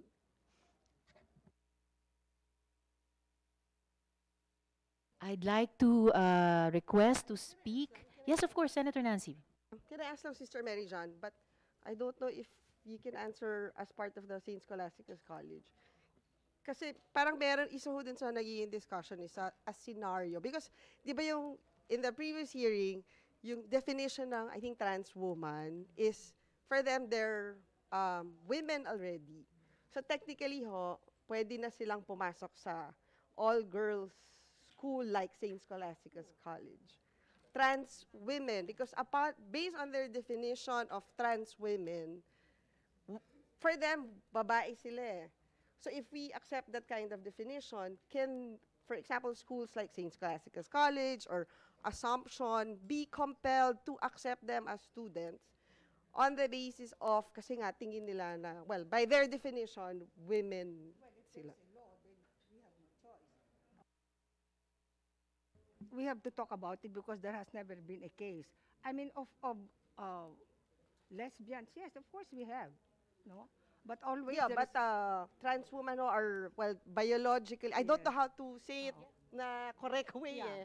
That's why Kasi di ba, biologically, they're born male, but they define themselves as, They're assigned male at birth. Senator. assigned pala yung proper word, assigned male, but for them, they're really female. So technically, dapat, kung gusto nila pumasok sa Assumption or sa Miriam or actually Saints we have School, they'll- gays. I mean, our music department is open to boys, and there are among them gays. Hindi, I pero know that. defined ho sila as boy pa din. But this time around, they'll be defined as women. Because based on their definition of a trans woman, they're female Yeah, already. we have not gotten any case about that, but we do have gays and lesbians. Only that always it's not just like in heterosexual people. They are not supposed to have the public display of affection. Di ba? Which, if we do pass that bill, we have to accept that. I mean, as a school, magiging part na, I think we also have to talk kasi yung magiging detalye nung batas eh. Di ba yung kumbaga yung magkakaroon na nga ako ng scenario na you have to accept that kind of public display of emotion. And No, even for heterosexual, we do not accept public display of affection. And actually, Senator Nancy, and for the information of all the resource persons here, the bill actually does not compel Catholic schools to admit any particular students. Now, what we are searching for in this common exercise is the common ground, how to, despite that, how to always uphold the best interest of the child as the basic principle, including in the school setting. So this speaks to earlier issues raised about academic freedom, and then later I'm sure the other resource persons will also speak to religious freedom. But just for point of fact, the bill does not compel Catholic schools to accept. But, Madam Chair, it can be a byproduct because if we already accept the definition of terms na pag trans woman nga, female, they can exercise that option and apply as a student of all-girls school or all-boys school. And that would be a full flowering of application of the principle of the best interest of the child. So let's see how much common ground we can find in pushing this bill forward. Thank you, Senator Nancy. So at this point, I'd like to call from the Iglesia Filipino Independiente, Coco Alviar. You have the floor. Good morning. Magandang tanghali po sa lahat. Ako po si Von Alviar from the Iglesia Filipina Independiente or the Aglipayan Church. We are a liberational church that has interpreted scripture in light of facts and God's commissioning for charity and liberation. The church co-opted me in 2015 to help the Supreme Council of Bishops articulate a statement affirming the existence and rights of LGBTIQ+ individuals. Our common humanity, our shared dignity, was approved by the bishops in February 7, 2017. Incidentally, I am a homosexual cisgender male son of a heterosexual cisgender male priest. I say these belatedly because they have never negatively affected my craft as a writer and my practice that I am a good Christian. I am more than my soji. In fact, all of us in the LGBTQ+ community are more than our soji. Unfortunately, people have reacted choosing to discriminate us based on physical manifestations of our soji. And they think they could see right through us, judge us, and discriminate us. Since daycare in Sanchez Mira, Cagayan to university in Baguio City, I've always been criticized for being effeminate and emotional, for not being manly enough. My parents would say, my relatives would say, wag ka lang magsalita, papasa ka eh. But the moment I speak, the treatment changes. Despite all these, I have the willpower to prove my value in my communities and circles, but I cannot say the same for other less privileged people than me, whose chances were impaired by abuses far worse than I've experienced and who didn't belong to families who could send them to good schools or who disowned them, some because of the faith they had. Being LGBTQ is a choice. That is what they tell us. But we have too many odds stacked against us that make me ask, why would we choose to be minoritized? Having to prove we are good, capable, and beneficial workers, having to conform with a straight environment, these are burdens on us. Our siblings in the faith have claimed that the law sees us equally, but our lived experiences and jurisprudence claim that we are not. Thus, vulnerable sectors need the state to help us claim equity and aid us in reminding everyone that we are human too, enable us to fight back when our rights are abused. It has been claimed that a law protecting LGBTQ individuals would negate Christians' freedom of religion. It is a preposterous claim for me as a Christian. It is used in the wrong spirit. Because freedom of religion is that individuals will not be force-fed belief systems, and that we are all free to hold beliefs or not, and to conduct ourselves accordingly, except when we are harming the rights of others. If anything, many people, driven by their Christian beliefs, have harmed LGBTQ plus individuals even without us provoking them. While they lift from the Bible, the Holy Book cannot be seen as definitive guide. I'm sorry to say, but Timothy 2:11 says, I permit no woman to teach or have authority over man. She is to keep silent. But we have positive laws for women. Leviticus 21 says that people who are deformed cannot approach the altar of God. But we have people with disabilities serving the church. Slaves, obey your earthly masters, says Ephesians 6. But slavery is not a reality anymore. It is not legal anymore. With verses inapplicable in our time, how do we say that Bible verses chastising LGBTQ plus individuals should still apply? In the laws enacted for women, children, senior citizens, persons with disability, the justification was unequal treatment on the ground. In real life, despite the constitutional guarantee of equality that our siblings cite, the drawback was sensibilities getting hurt. The reward has been greater empowerment and participation in society for those sectors. We need our guarantee too. Another case in point is the diversity among Christians. A Christian who is homosexual would say, I am empowered by 1 Timothy 5:8, that I should be providing for my relatives. But a business owner would say, because he is homosexual, I am empowered by Romans 1, which tells me, you are an abomination. Who is to say who has the right understanding of faith? This diversity is real.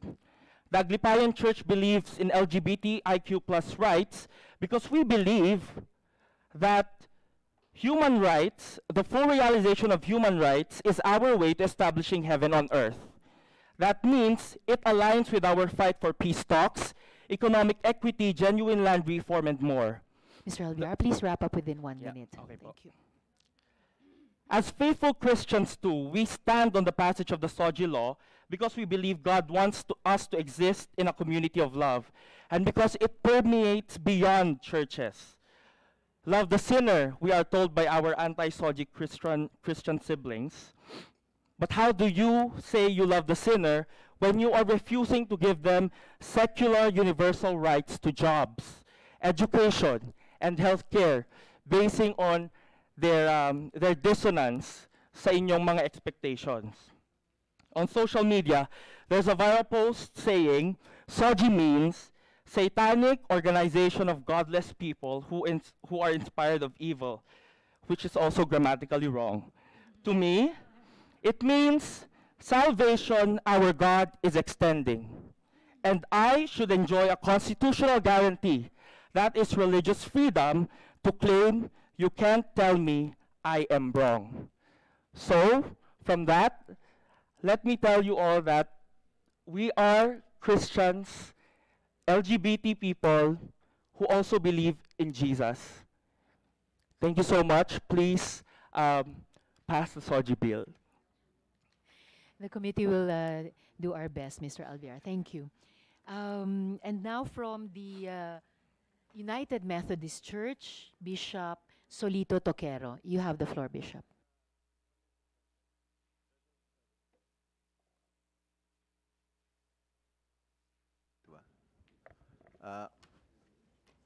Magandang araw po sa ating lahat. Sa medyo problema pa sa amin sa United Methodist Church, pero nagsasalita ako para dito sa issue ng pinag-uusapang bill. Kasama ko ang National Council of Churches dito of the Philippines. Kami ay pabor sa bill na ito sapagkat ito ay it doesn't discriminate religious freedom. Hindi ho sumasagka sa ating pananampalataya, sa ating paniniwala bilang isang mananampalataya, Katoliko, Protestante, Muslim, Buddhist. At ito ay binibigyan ng kalayaan at pagpapahalaga sa mga LGBTQIA. Ang mga heterosexual na kagaya ko, I'm married, I have children, pribilehiyo yan, maraming mga pribilehiyo. Kung minsan inaabuso ang pribilehiyo nagkakaroon ng maraming asawa yung heterosexual. Pero itong pinag-uusapan natin na ito ay pabor ako. Kinakailang matagal na nating dinidiscriminate ang mga LGBTQIA, kaya't umaayon kami sa bill na ito. Pangalawa, ang tao ay binigyan ng Diyos na siya katiwala. Katiwala tayo ng Diyos. Pwede nating baguhin yung mga nandito at sa scientific point of view, yung tilapia, nagagawang babae. Pero para dumami at marami tayong makain, pero walang kumu-question yung scientist natin na siyang gumawa nito. Kaya, at saka, yung luneta, yaan ay gawa rin ng tao, pero maganda ang luneta, tayo ginawang katiwala ng Diyos para pagandahin itong mundong ito, hindi para sirain, because we are co-creator with God. We are stewards of God so that we can care for creation, care for one another, and we have been discriminating against these people, but now it's time, because we are all privileged. We are all privileged male. We have discriminated against women. We have discriminated against color, etc. But this is a specific bill to give privilege and equality with the LGBTQIA. Salamat po. Salamat din po sa inyo, Bishop Toquero. Now I'd like to call from Miriam College.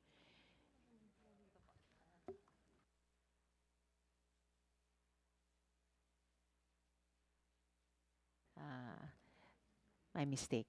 I'll call our dear resource person from Miriam College a little later. But at this point in time, from the United Church of Christ in the Philippines, or UCCP,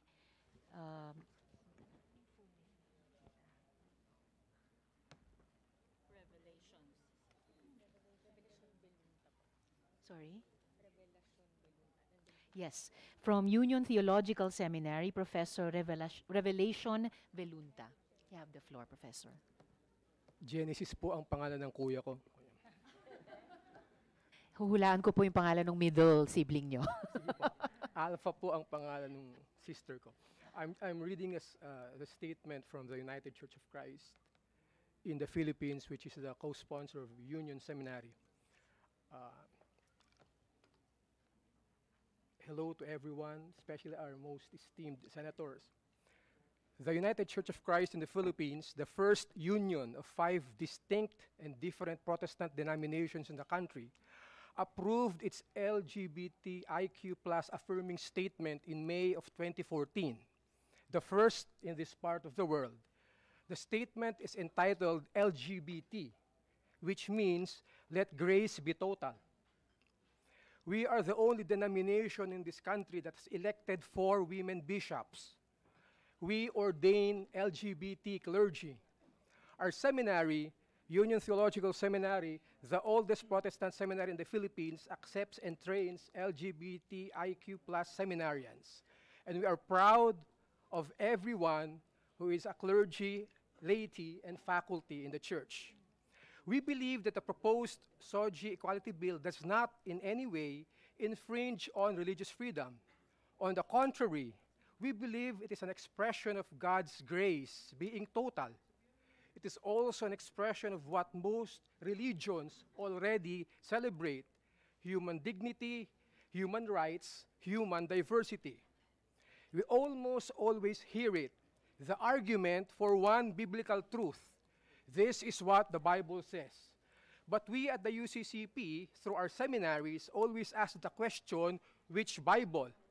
There are 78 books in the Eastern Orthodox Church Bible, 79 in the Ethiopian Orthodox Bible, 73 in the Roman Catholic Church, 66 in the Protestant version, 24 in the Hebrew Bible.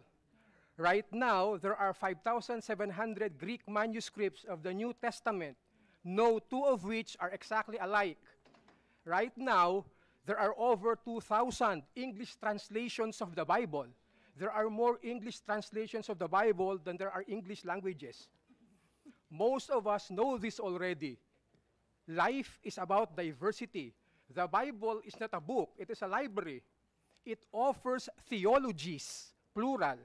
If you read your Bible and pray every day, you will grow in the knowledge that if you read the resurrection stories in Mark, in the tomb, there are 3 women and 1 young boy. In Matthew, undisclosed number of women.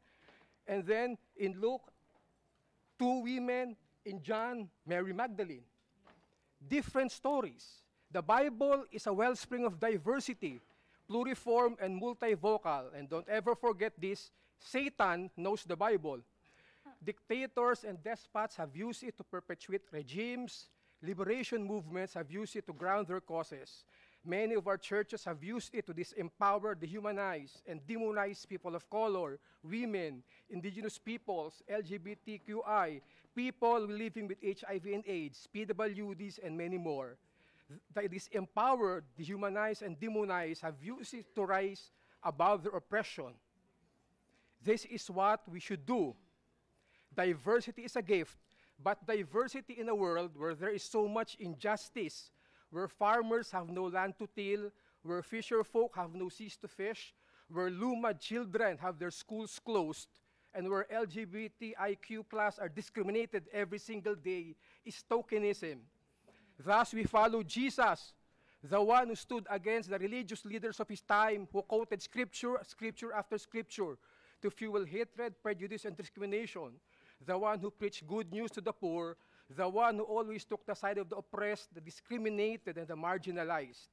Right now, we believe that Jesus will take the side he always took, the side of the farmers struggling for genuine land reform, the side of the Lumads who want their schools back, the side of laborers working for just wages, the side of all diverse communities right here who are calling for the resumption of the peace talks. LGBT, let grace be total, pass the SOGI Equality Bill. Thank you. Thank you so much also, Professor Velunta, for the very revelation-spirited input. I'd like to call now Senator Aimee. Yes, thank you very much, our chairwoman. I'm sorry, I have to quickly go ahead. Just a quick manifestation in all of this. Let us remember, as someone said long ago, if someone is gay and searches for the Lord and has goodwill, who am I to judge? That was Pope Francis po, and that was a long time ago indeed in 2013. Who are we to judge? He further said, we shouldn't marginalize people for this. They must be integrated into society. That is my role as a public servant, to integrate the marginalized into society. And these marginalized are not always the poor or the oppressed. Sometimes they are magnificently talented.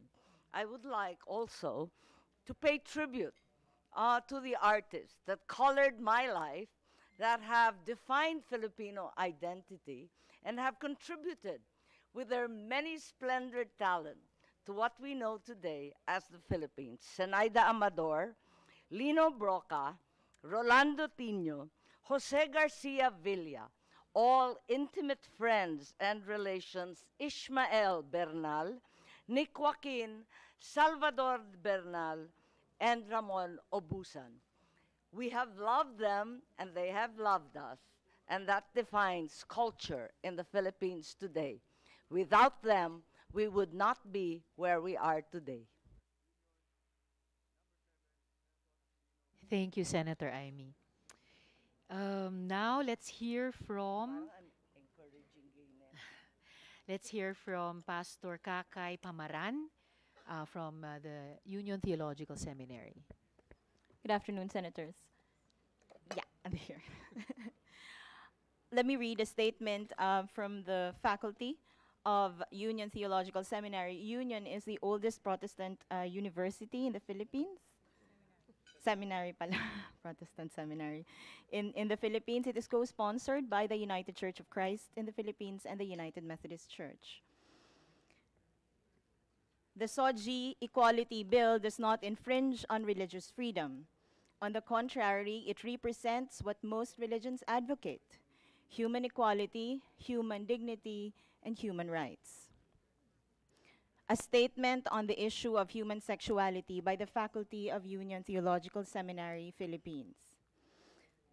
We, the faculty of Union Theological Seminary, Philippines, believe that all are created in God's image and affirm the sacred worth of each human being. We believe that diversity is God's gift and should be celebrated. Since God created and continues to create everyone different, then human diversity is the highest expression and experience of God. Since sexuality is God's gift to humanity, then sexuality is equally diverse. Thus, we at Union Theological Seminary choose to celebrate the breadth and depth of sexual orientations, gender identities, and expressions, and will not discriminate against any member of our student body, faculty, staff, and the communities we serve on the basis of these differences. Our theological education and formation are available to all who would commit their lives to the service of God and God's shalom on earth as it is in heaven, as taught in Scripture, the historic creeds, and the life and work of Jesus of Nazareth. We uphold our mission to preach the word and our core values of ecumenical openness, prophetic boldness, Christ-like faithfulness, contextual timeliness, and compassionate witness through our deep solidarity among the LGBTQI+ people. All existing policies, the conduct of community life, pedagogical methods, curriculum, both implicit and explicit, seek to eliminate all forms of discrimination. Authenticity is strongly encouraged and developed as it is foundational to a person's worth and integrity. Our ethics of the other honors one's self-identification, life-giving relationality, and personal and political agency. We affirm the call of our students, faculty, and staff so that they may develop to the fullest of their chosen vocation. Academic, professional, and ministerial pursuits are therefore fully upheld in all aspects and possibilities, including development, credentialing, and ordination. Furthermore, the faculty of Union Theological Seminary Philippines stands with the LGBTIQ+ among our ranks, as well as those LGBTQI+ among our students, immediate and wider community, and the churches and congregations that they serve, as they pursue LGBTIQ+ rights as human rights. It is our belief that at the heart of the Christian gospel is the insistent and relentless pursuit of hope, justice, peace, and love in the name of Jesus the Christ, that all manner of conduct, formation, training, and discipline must contribute toward the common good and justice for all creation. We therefore commit ourselves anew in the creation of safe, caring, and compassionate communities. We believe that the SOGI equality law is an important step. That's prophetic law.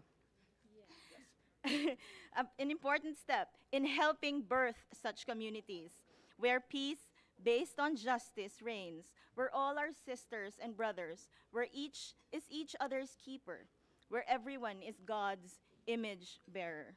Human rights for all, because we are all humans, right? Thank you. Right, Pastor Kakay. Maraming salamat po. At sana nga nagdidilang anghel kayo. In any case, now we shall hear from the National Council of Churches in the Philippines, Pastor Carlene Romorosa. You have the floor, Pastor. Isang maalab na tanghali po sa atin lahat. Mula sa Sangguniang Pambansa ng Simbahan sa Pilipinas o National Council of Churches in the Philippines, this statement was approved by the 24th General Convention of the National Council of Churches in the Philippines last November 2015.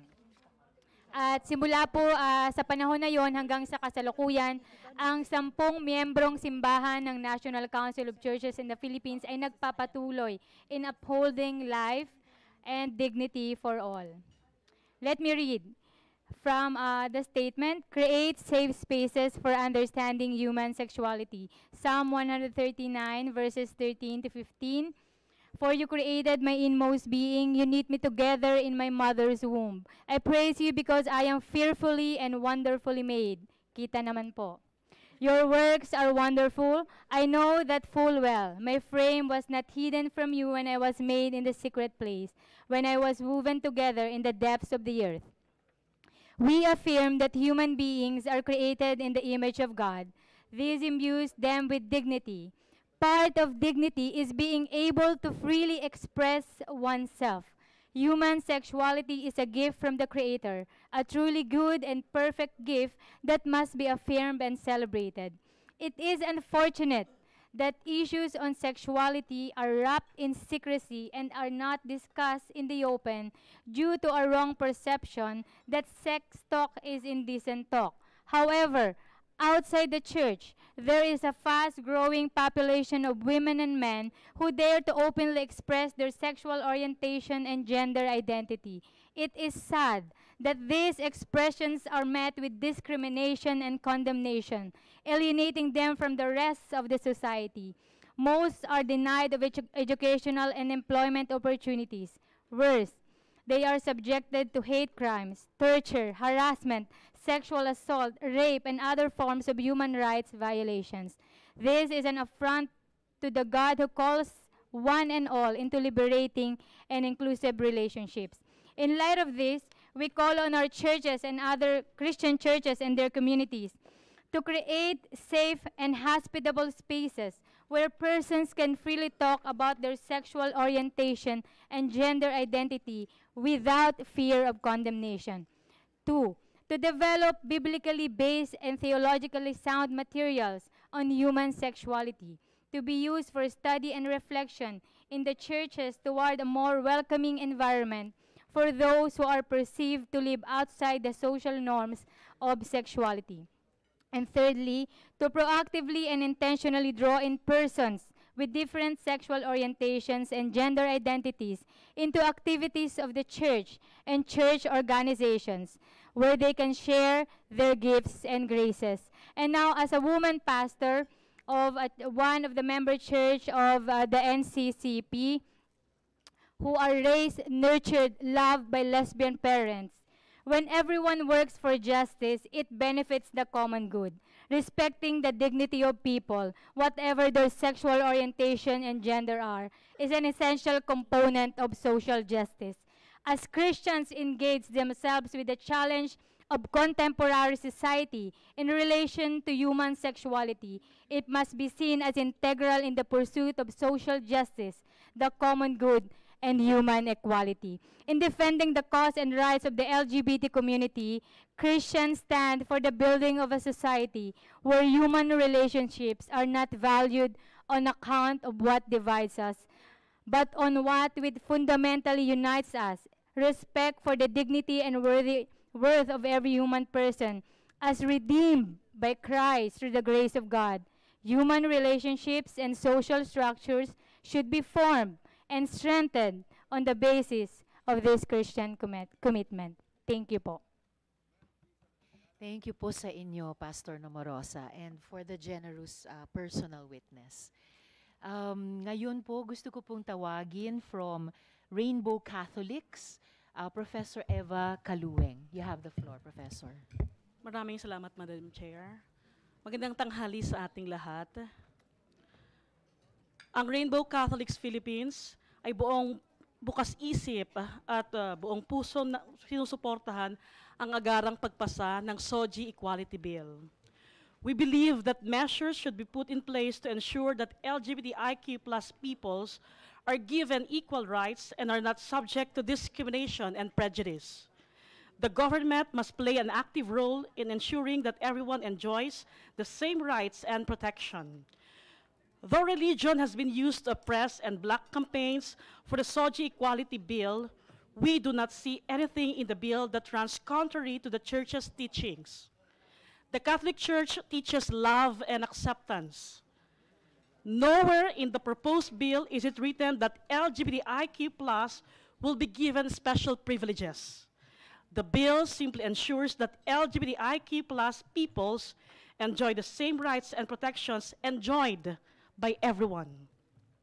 We believe that we are all God's children. In Galatians chapter 3, verses 26 to 28, it says, So in Christ Jesus, you are all children of God through faith. For all of you who were baptized into Christ have clothed yourselves with Christ. There's neither Jew nor Gentile, neither slave nor free, nor there's male and female, for you are all one in Christ Jesus. In a perfect world, we would not even need a law like this. But we do not live in a perfect world, and discrimination and injustices against LGBTIQ people are rampant. Discrimination on the basis of one's SOGI must be eliminated, and enacting this bill will be a step towards achieving this. Before I end, I would like to leave this question for all of us to reflect on. If Jesus is with us today, would Jesus discriminate? Thank you. Thank you, Professor Kalueng. Now I'd like to call to speak both for the Ateneo de Manila University and for the Psychological Association of the Philippines, Mira of Reneo. Thank you, Senator. Maraming salamat po. Nabanggit nga po ni Senador Risa na magsasalita po ako bilang isang psikolohista, psychologist, in behalf of the Psychological Association of the Philippines, at bilang isang guro mula sa isang katolikong paaralan, ang Ateneo de Manila University. Sisimulan ko po muna dun sa punto ng pagiging psikolohista, at meron lang po akong 3 puntos na gustong ibahagi. Ang unang-una po ay, ang SOGI ay facts, scientific facts. Sila po, ang sexual orientation, gender identity, gender expression ay base po sa siyensa, science, sa psikolohiya o psychology. At yung pong sinasabi nating feelings, damdamin, mind, isipan, yun po ay bahagi ng ating pagkatao. At yun po ay may katotohanan base sa siyensa at base po sa mga pag-aaral. At nabanggit lang po kanina na sinabing wala pong gay gene at wala rin pong heterosexual gene. At ang hinihiling po namin ay sana wag gamitin ang siyensa, ang psikolohiya, para ituring na mas mababa o naiiba ang pagiging lesbian, gay, bisexual, transgender, intersex, at queer. Tinataguyod po namin sa PAP na ang pagiging LGBTIQ ay normal. Hindi po ito sakit, hindi po ito disorder, at idineklara na po ito ng napakaraming organisasyon ng mental health professionals. Hindi lang po kaming psychologists, pati po ang mga psychiatrists, mga medical doctors. Banggitin na lang po natin ang World Health Organization bilang isang example. At dahil doon, gusto rin po namin i-affirm ang ating kapwa-tao, kapwang transgender, transman, at transwoman. Dahil ang pagiging transgender po ay hindi sakit at hindi disorder. At sila po ay normal at dapat tratuhin na kapwa-tao. Ang isa ko pa pong puntos mula sa siyensa ay nagmumula po sa aming mga pag-aaral sa epekto po ng diskriminasyon sa LGBTIQ. Ang base po sa mga pag-aaral sa siyensa, ang epekto ng pagtuligsa, pagkasuklam, pangungutya, pambabastos, karahasan dahil sa pagiging LGBTIQ ay napakalaki at napakalawak. Ano kaya ang mararamdaman natin kung tayo ay tinatrato na parang hindi kapwa-tao? Ano po ang sasabihin natin sa isang bata, isang anak, kapatid, kasama, kaibigan, katrabaho, na minamata, kinukutya, sinasaktan dahil lamang siya ay kakaiba sa karamihan? Hahayaan na lang ba natin silang masaktan at maghirap? Dahil po sa diskriminasyon at sa kawalan ng pagtanggap, mas mataas po ang level ng depression at anxiety ng mga LGBTIQ. Mas mataas po ang level ng self-harm o pananakit sa sarili. At napakataas po ng level ng suicide o pagpapakamatay. Ngayon po ay babasahin ko po ang panimulang statement po na nagmumula sa mga sentro ng gender equality ng Saint Scholastica, Miriam College at Ateneo de Manila University bilang mga Katolikong paaralan. Sa diwa ng ating pananampalatayang Katoliko at iba't ibang paniniwala ng sambayanang Pilipino, niyayakap namin ang sangkatauhan ng may respeto at malasakit. Sa paraang minahal ng Diyos ang lahat, isinasabuhay nating mga Katolikong Pilipino ang kanyang banal na pagmamahal. Ipinaaabot namin ang aming pasasalamat at suporta sa ating mga senador na nagpakita ng respeto at malasakit sa lahat ng Pilipino upang wala nang makaranas ng diskriminasyon dahil sa kanilang sexual na orientasyon, gender identity, at gender expression. Naninindigan kami kasama ang ating mga senador na pinipiling tuparin ang kanilang tungkulin na protektahan ang lahat ng Pilipino mula sa diskriminasyon. Dahil habang hindi pa natin naaabot ang pagkakapantay-pantay sa lahat ng bahagi ng buhay, ang Estado ang dapat magtaguyod ng pagkakapantay-pantay. Dahil ang bawat Pilipino ay may sexual na orientasyon, gender identity, at gender expression. Habang kinikilala natin ang iba't ibang anyo ng pagtanggi sa karapatan o marginalization ng mga mamamayan, kinikilala ng SOGI Equality Bill ang stigma laban sa mga taong may SOGI na nagiging biktima ng pagkasuklam, pambabastos, karahasan, pangungutya, kawalan ng pagtanggap at pagrespeto, at iba't ibang anyo ng diskriminasyon sa trabaho, eskwelahan, bahay, pampublikong lugar. Kinikilala ng bill ang epekto ng ganitong stigma at diskriminasyon. At nananawagan kami sa ating mga senador na tugunan ang pangangailangan ng ating mga mamamayan upang mabuhay ang lahat ng may dignidad at ng may respeto. Maraming salamat po. Maraming salamat din po, Dr. Ofreneo. And now I'd like to call from Miriam College, Dr. Tessa De Vela.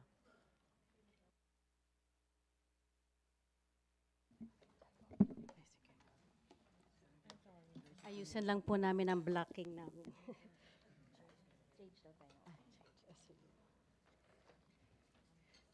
Marami pong salamat, Madam Chair. Salamat po sa lahat. Alam ko, gutom na tayong lahat. So, kain lang po. Yung babasahin ko po ay actually continuation ng statement na binasa ni Dr. Mir Ofreneo. Kasi nga, tatlo po kaming signatory dito. Si Sister Mary John from Saint Scholastica, si Dr. Mir Ofreneo from Ateneo de Manila, and myself from Miriam College.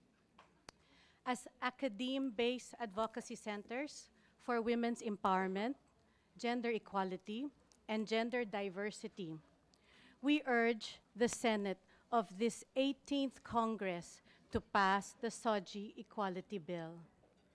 To pass the SOGI Bill is to recognize there is stigma, discrimination, and violence against LGBTIQ people. To recognize that as citizens, LGBTIQ people are entitled to legal protection. To recognize that LGBTIQ people are people who, like anyone else, have the right to be respected by the public, have the desire to love and to be loved, and have the capacity to uphold the rule of law. To tell schools that academic freedom does not include the freedom to discriminate on the basis of a person's SOGI, or to teach wrong things for that matter. to tell religious organizations that freedom of religious expression does not include the freedom of hate speech. Passing this bill means the legislators of this 18th Congress will serve the cause of justice, will build a caring Philippine society, and will call on all Filipino citizens of diverse faiths to love thy LGBTIQ neighbor. Let this be the great opportune moment for the 18th Congress to show love, respect, and compassion for LGBTIQ people who are also citizens of this country, whose contribution to nation building should be recognized in full.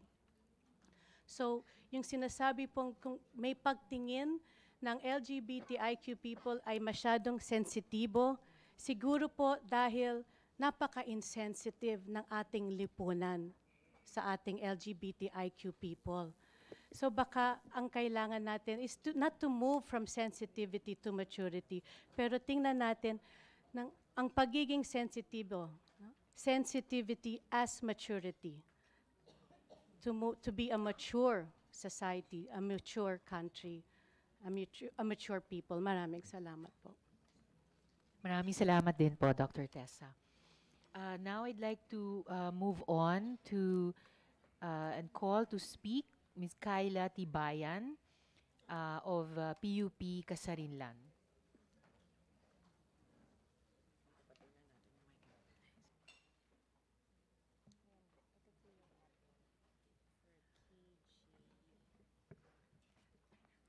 Thank you po, Madam Chair, and good afternoon to everyone in this hearing.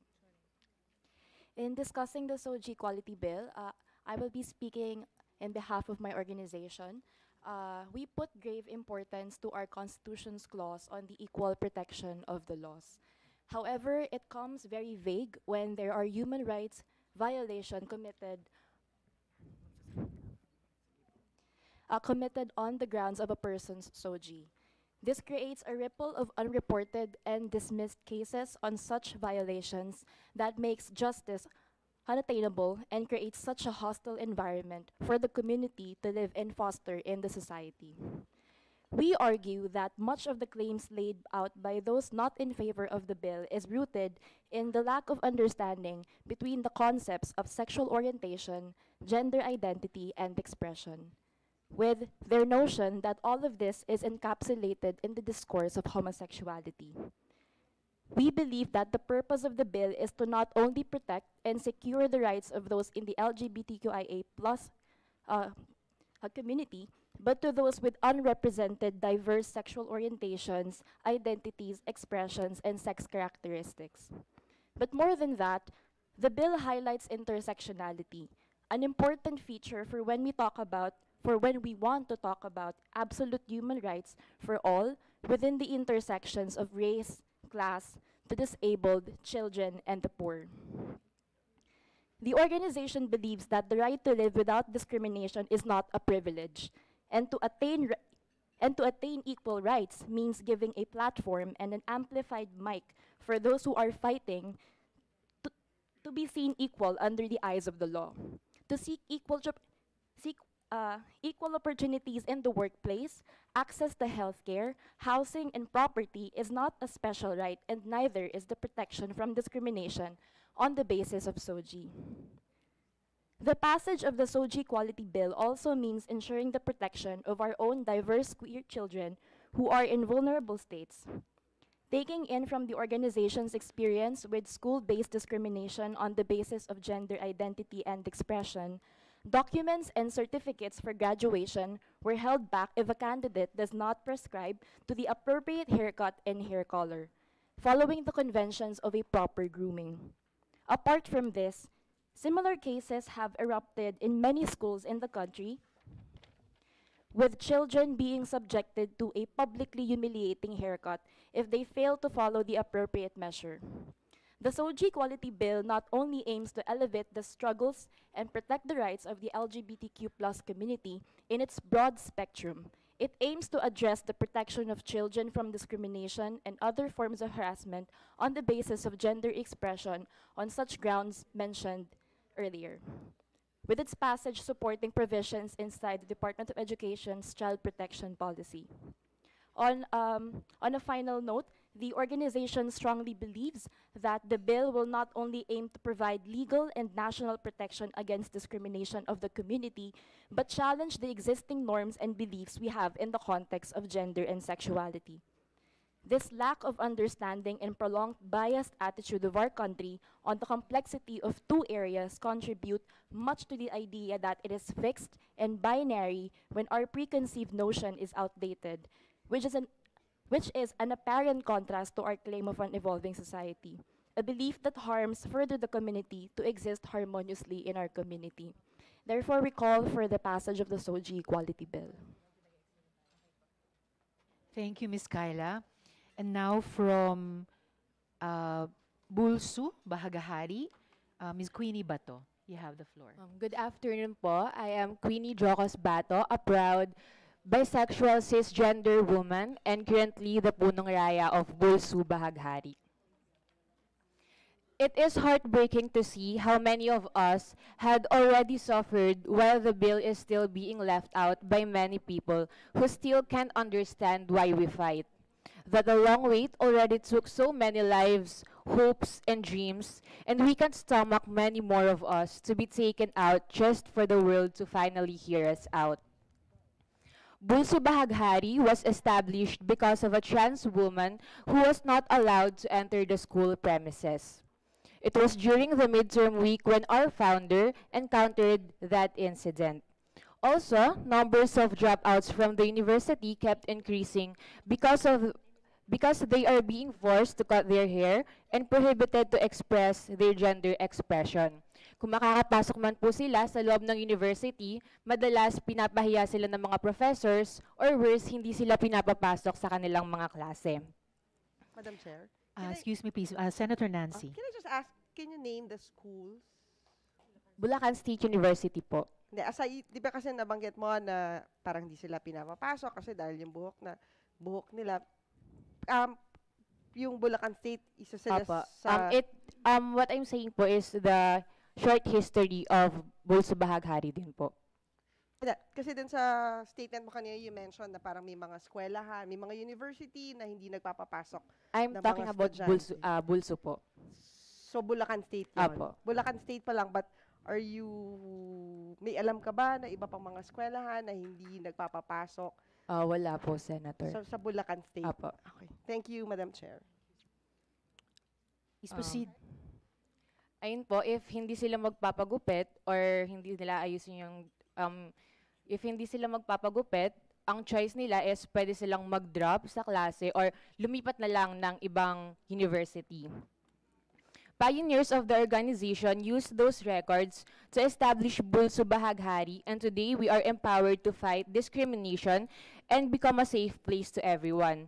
Why am I saying this? I want you to know that Bulsu Bahaghari was made not just because we want an LGBT organization inside the university. It was made because of the alarming effects of discrimination that the students from my university experienced 3 years ago. So do we still experience discrimination today? Yes po, meron pa rin pong mga discrimination cases inside the university. So we say the time is now and equality now. Just like the popular line, if not now, when? And if not us, who? And we're more than glad that we are the embodiment of that we chose to use all our hardships to be a fuel for us to fight harder, to dream greater, and to love stronger. I also want to call the attention of Senator Joel Villanueva on behalf of the first LGBTQ+ organization in the province of Bulacan, Bulsu Bahaghari, and as a kapwa Bulakenyo po, I am asking for your help to support the passage of the SOGI Equality Bill. There are a million reasons why we should experience equality now. But the very reason why we're standing here by all the colors in our flags is already enough reason for the world to understand that we exist because we are all human after all. Thank you po. Thank you din, Ms. Queenie. And now, I'd like to call KJ Lorenzana at yung mami nyo. KJ, magandang hapon. Salamat, andito ka pa since this morning. No? Thank you for joining us. Nais mo bang ibahagi sa aming komite anong naging karanasan mo nung ikaw ay grade 12? Apo. Yes, please, you have the floor.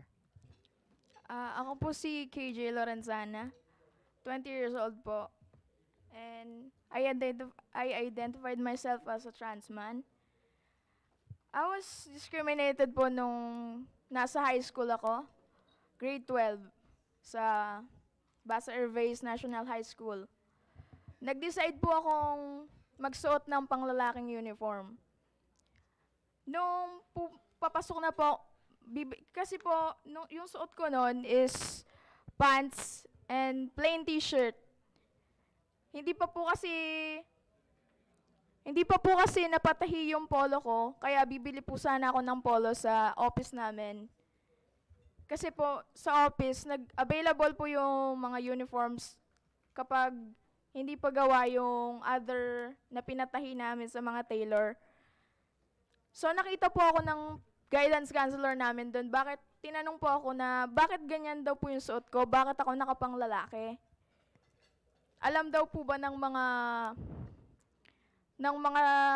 tita ko, kasi po may kamag-anak po ako doon sa school namin. May kamag-anak po ako, isa pong tita, isa pong pinsan. Parehas din po silang professor. Tinanong po ako kung alam daw po ba, kung may consent daw po ba. Sabi ko po, may consent po sa magulang ko lang, sa mama ko po. Kaya, ayun po, bibili lang po sana ako ng polo para complete uniform na po ako the whole week. Tapos sabi po ng guidance counselor namin dun sa lalaking nag-a-assist ng releasing of uniforms, sabi, kuya, wag mo tong pagbibilhan kasi hindi pwede. Bawal daw po akong pagbilihan ng gusto kong uniform. Kasi hindi daw po yun pa pwede.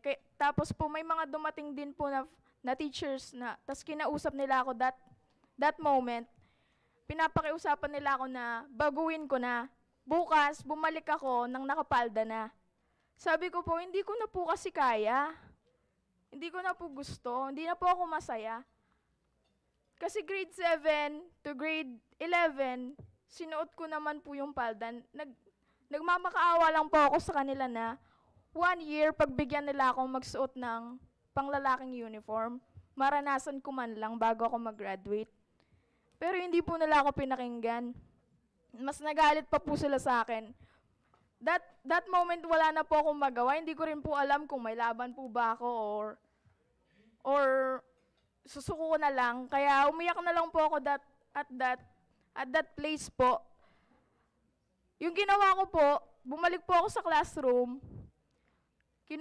Naghingi po ako ng advice sa mga klase ko. Sabi, humanap daw po ako ng tulong sa akin online. Kaya ngayon lumapit po ako sa Lagablab, LGBT network po. Kung ano po ba yung pwede kong gawin, kung may laban po ba kami, or dapat po bang sundin ko na lang yung gusto ng mga professors ng school para sa akin. Kasi hindi ko naman po din alam kung tama po ba na sundin ko yung nasa loob ko o sundin ko po sila. So kinabukasan po, pumasok pa rin po ako. Nag-message na po ako sa kanila noon that yung kinabukasan po, nag-message na ako sa LGBTQ+ community about sa issue ko po. Pinayuhan po nila ako na ituloy ko pong magsuot ng panglalaking uniform. So nagsuot po ako.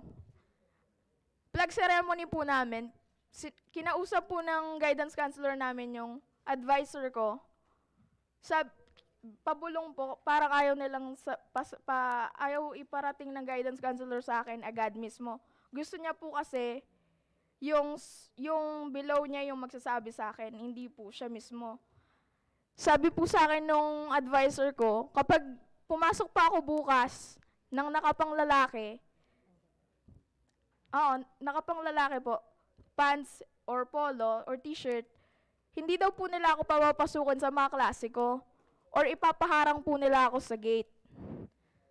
Kaya sabi ko po, wala po akong magawa that moment kasi di ko rin po alam, student lang po ako at guidance yung mga kalaban ko po that moment. Umiyak po ako sa mismong ceremony. Tapos kinausap ko po yung advisor ko na kung pwede, ipagtanggol na po ako sa guidance counselor namin. Pero wala Tapos rin anong po ginawa siyang- ng teacher mo nung humingi ka ng tulong sa kanya? Wala rin po siyang nagawa. Dinamayan niya na lang po ako dun sa mismong pag-uusap namin. Kasi hindi niya din po daw po kaya kasi bago pa lang po siya. Kakasalta niya lang po sa school namin. Baka pag tinulungan niya daw po ako, matanggal siya sa trabaho. So, ulit-ulit lang po yun nangyari. Kasi po yung guidance counselor namin, teacher ko po siya sa pagsusuri at sa pagsusuri ng iba't ibang teksto. So, every time po na makikita niya ako, every time na mamimit niya ako sa classroom, tititigan niya po ako ng masama mula ulo hanggang paa. Lalapitan niya po ako na, parang bakit anong ginagawa mo dito? Bakit nandito ka na naman? Parang ganun po. Siyempre yung mararamdaman ko po, para akong minamaliit na wala po ba akong karapatan na pumasok dito dahil lang sa suot ko. So ayun po, ulit-ulit lang po yun. Hanggang lumipas po yung isang buwan. Akala ko po okay na. Akala ko po hinayaan na nila ako. Until July 13, 2017, principal ko na po yung nakakita sa akin. Nakatalikod po ako kasi galing po ako sa office. May kukunin po sana akong form. Sabi po sa akin ng principal, ano yung suot mo? Lalaki ka ba? Bakit ka nakapang lalaki? Sabi ko po, yes po ma'am, lalaki po ako. Paano ka naging lalaki? Sabi niya po sa akin. Halika nga dito, kapain kita, salatin kita. Kapag may nakapa ako sa'yo, sige, lalaki ka. Halika dito, lumapit ka. Ako po, syempre student po lang po ako, hindi ko rin po kayang lumaban pa that moment. Tanong naramdaman mo, anong reaksyon mo nung gano'n ang pananalita niya sa iyo? Pinigilan ko lang pong maiyak kasi marami pong tao din, marami rin pong student na nandun. Nakakaya naman pong lumaban or sagutin yung principal. Musta yung mga classmates mo nung nasaksihan ba nila ito or naikwento mo ba sa kanila? Opo, may nakasaksi po, kaso po, sinabi po niya dun sa mga klase ko na, bakit kayo nakatingin? Parang pinapaalis niya po kasi dapat kami lang po mag-uusap, ganon. Pero sa mga kaklase mo, okay ba sa kanila or hindi rin nila gusto na pumasok ka, suot yung uniforme? Okay po sa para kanila sa kasi iyo? sabi po sa akin ng mga klase ko, ever since po nang nagsusuot ako ng panglalaking uniform, mas confident po ako, mas naging participative ako sa klase, mas naging masayain, mas nakakagalaw ako, mas lalong rumami yung mga naging kaibigan ko. Kasi malaya na ako nakita po nilang malaya na ako. Kaya sabi nila kahit magalit yung principal, sige, tuloy mo lang yan. Kasi magaling ka naman sa klase. Mas gumaling ka pa nga nung nagsuot ka ng ganyan, sabi nila. Nakapagreklamo ka ba or kayo ni mama mo sa DepEd? Opo, nagsabi po ako na sa principal, nung mismong pag-uusap po namin, kasi po, before pa po yun, di ba, may sinabi na sa akin na ipapaharang ako sa gate. And tinitignan na ako ng masama. Sabi ko po sa principal, sana nga po magpa-file kami ng complaint gamit yung DepEd Order number 40 about child policy, bullying and criticism. Sabi niya po, sabi po sa akin ng principal ko, hindi naman daw po nila ako binubully kasi hindi naman daw po nila ako ka-level. Yung bullying daw po para sa kanila is principal to principal, teacher to teacher, and student to student lang daw po. Hindi daw po nila ako ka-level, hindi daw po nila ako ni-criticize, hindi daw po nila ako binubully. Hindi yata nabalitaan ng principal nyo na meron ng Safe Spaces Act na mas nagpapalawig pa sa Ayun anti-sexual nga po. harassment law. Pero ano pong nakapagreklamo nga ba sa DepEd? And anong nangyari kung nakapagreklamo kayo sa DepEd? Nakapagreklamo po, pero wala rin pong nangyari. Parang nabasura lang din po. Nag-sorry na lang po sila sa akin. Personally, umiyak po sila. Parang wala rin po akong magawa kasi syempre, baka po meron din silang connections doon. Pero maraming salamat sa pagdalo mo ngayon, KJ, at sa pagkwento mo sa committee ito, sa lahat ng resource persons ng iyong karanasan. And of course, hindi ka nag-iisa going through that experience, kasama mo yung mama mo. Opo, ma'am, pwede rin bang matanong kayo, si Ma'am Teresita Tinabunan? Yes, ma'am. Kayo po yung sumama kay KJ, ano po, noong pumunta ma'am. sa principal? Opo, ma'am. Sa principal's office? Yes, ma'am. So, pero ano pong unang reaksyon nyo rin po? Anong unang naramdaman nyo nung malaman yung naging karanasan ni KJ dun sa school? Sinuportahan ko po siya, ma'am, kasi anak ko po siya. Nakakatuwa nga po, Ma'am Teresita, kasi bilang magulang, sinuportahan niyo po si KJ.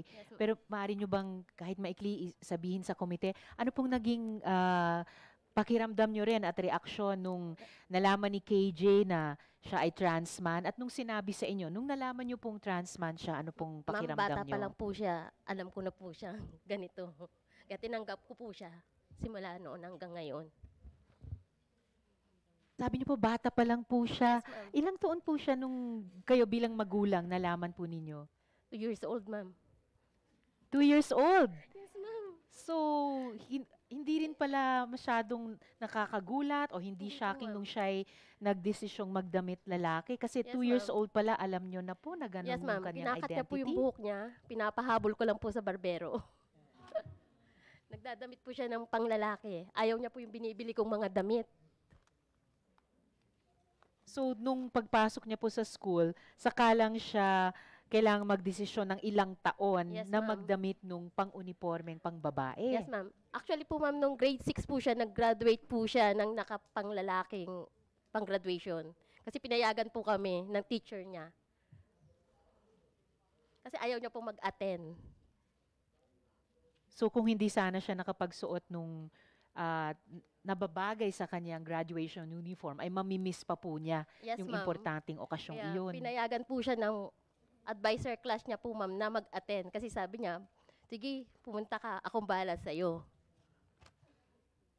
So, posible pa lang sa lower level ng ating basic education ay may mga mas Yes. mulat na at bukas Yes, ma'am. at supportive na mga educators natin. So, kung ganun po yung pagkakilala nyo rin kay KJ mula nung Yes, ma'am. 2 taong gulang hanggang magtapos sa grade 6 graduation, hanggang pumasok sa high school, ano pong naramdaman nyo nung kwento niya sa inyo, yung pangungutya at yung, lalo na yung ginawa ng principal, no? Yung pagharas talaga sa kanya? Nasaktan po, ma'am.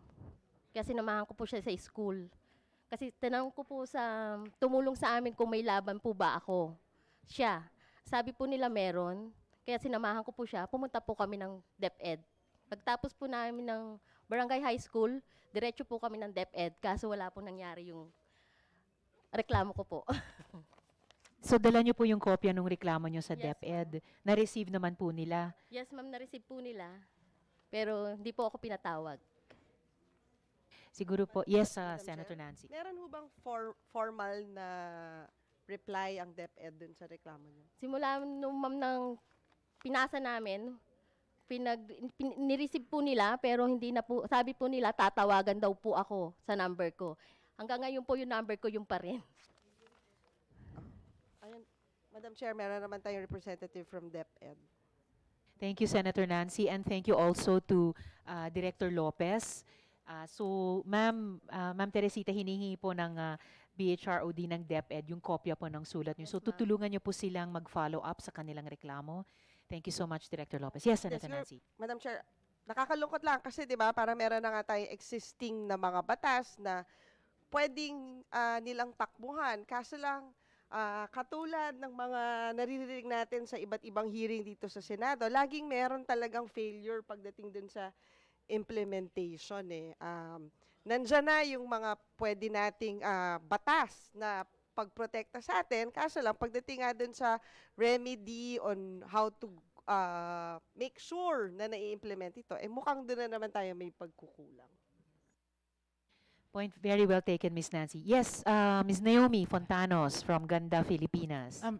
Senator Binay, just to respond po, even if Yes, DepEd please. has an existing policy of child protection, the principal in the case of KJ actually misinterpreted it, saying that it does not cover him. So, The mere the fact na policy- sinabihan siya, nahihipuan siya, is already for me a form of child abuse. Opo, And meron opo, tayo ma'am. existing na batas that Yes, yung ma'am. violence against women and children na I think covered pa si KJ nung batas na Opo, iyon. ma'am. But Yes, ma'am, we understand. still, hindi nag-work pa din yung batas kasi nga paulit-ulit nagiging problema natin sa implementation. And I think isa yan sa fear ko with this bill, yung magiging problema na naman natin sa implementation. Kasi nga, parang nagiging norm na yung ganong problema. And ako siguro sa PNP, DOJ, hindi ko alam kung meron kayong yung inputs dun sa dami na pinasa naming batas. Either hindi ini-implement or katulad nga nung hearing natin dun sa GCTA, nagkakaroon naman ng wrong interpretation of the law. And apparently, Senator Nancy, as Ms. Naomi was pointing out, this may have been a case and we're hoping for the oversight of DepEd dahil ipa-follow up nila yung reklamo ni na Ma'am Teresita at ni KJ. This may have been a case of wrong interpretation. It may also, habang naghahanap tayo ng tamang mga batas talaga para protektahan, tanggalin ang diskriminasyon based on SOGI at protektahan ng lahat laban sa ganyang diskriminasyon, maybe there are also gaps in the laws that are operating now. And then it will become a challenge if and when we pass this SOGI Equality Bill into law na implemented ng maayos. Yes, Ms. Naomi, once more from you, and then we'll go back to Ms. Teresita. Madam Chair, just a fact of the case, in AJ's case, he was already 18 when the harassment happened. So he was no longer covered by the anti-child abuse law.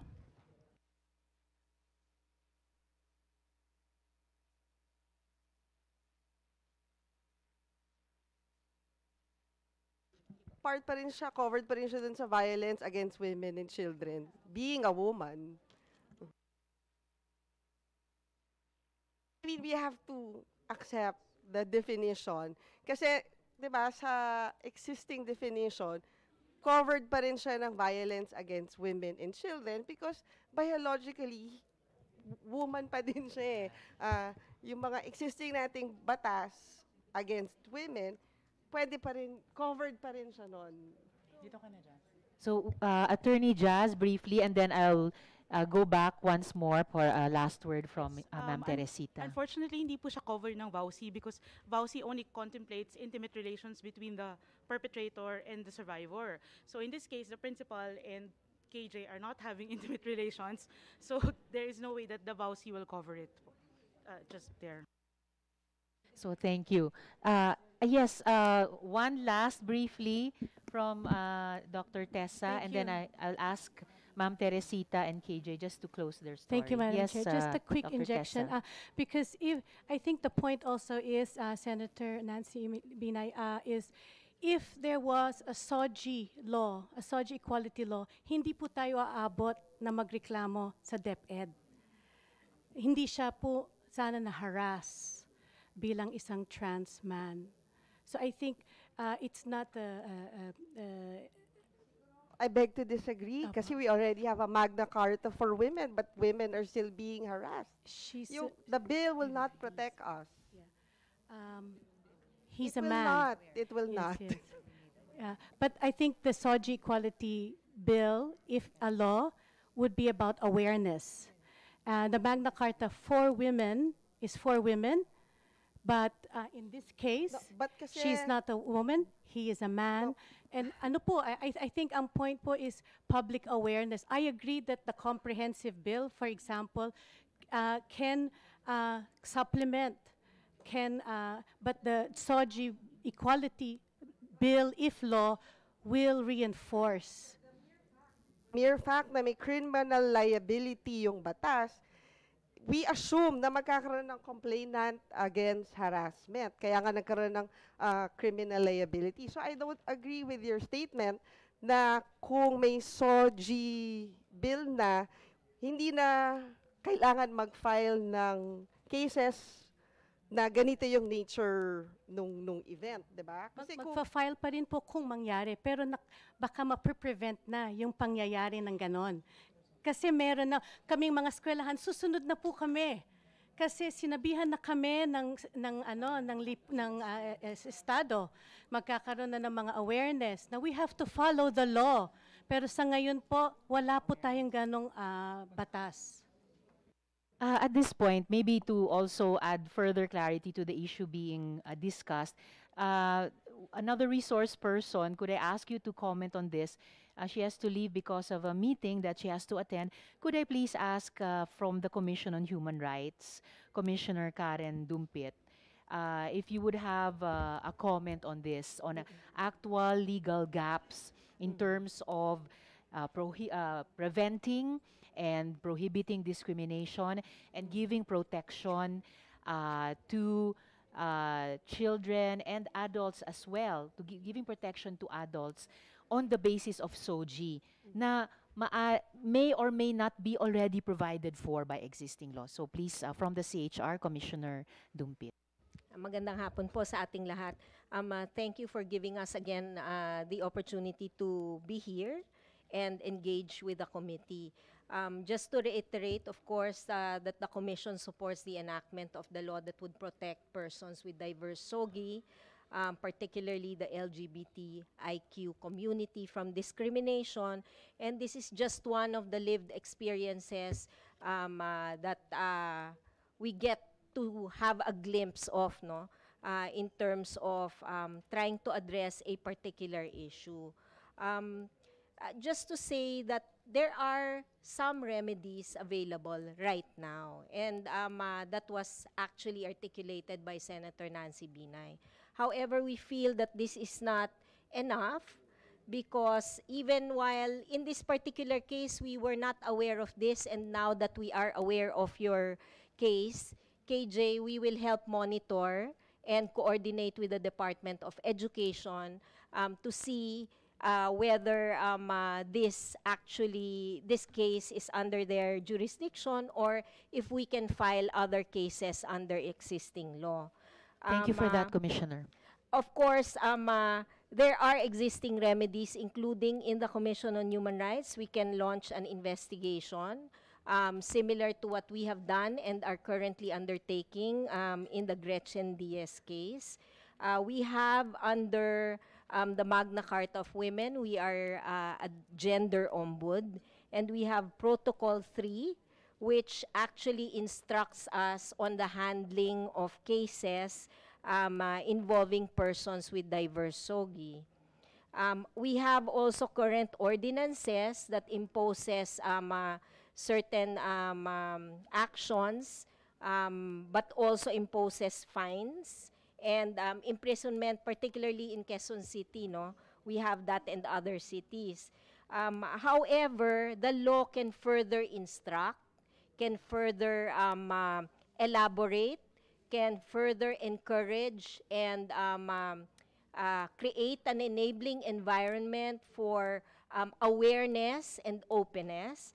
So the law can also call for action, and these actions can include a correction of discriminatory behavior through, for instance, affirmative action, through orientations and training, probably through mediation as well.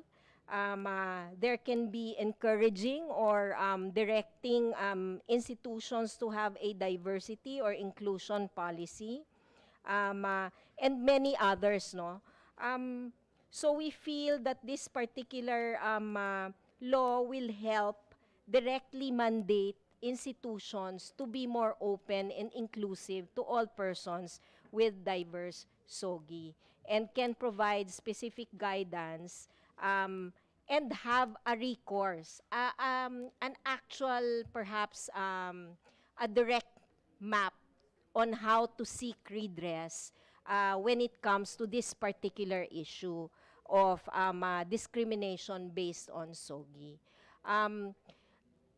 Just to say also that we are in solidarity with our partners, particularly the Stop Discrimination Coalition, and also our partners in the human rights advocacy. And just to say, finally, that we reiterate our support for all measures, including this one, that address discrimination. But in this case, we do support this measure to address discrimination, including on issues of employment and associated rights, like in this case, education, on the basis of diverse SOGI. And we believe and stand by the values of human rights, that we are born free and equal in dignity and rights. We are prepared to engage the committee and also offer the commission to be part of the technical working group that may be created through this hearing. Marami pong salamat. Maraming salamat din po, Commissioner Karen, also for that offer of assisting in any TWG that the committee might call. So since nabanggit nyo rin yung mga ordinances, bago tayo dumako sa Cebu, gusto ko lang muling pasalamatan si KJ sa iyong storya bilang isang trans man at bilang kapwa nanay kay Ma'am Teresita, lalong-lalo na po marami pong salamat sa inyong pagdalo dito at pagbahagi.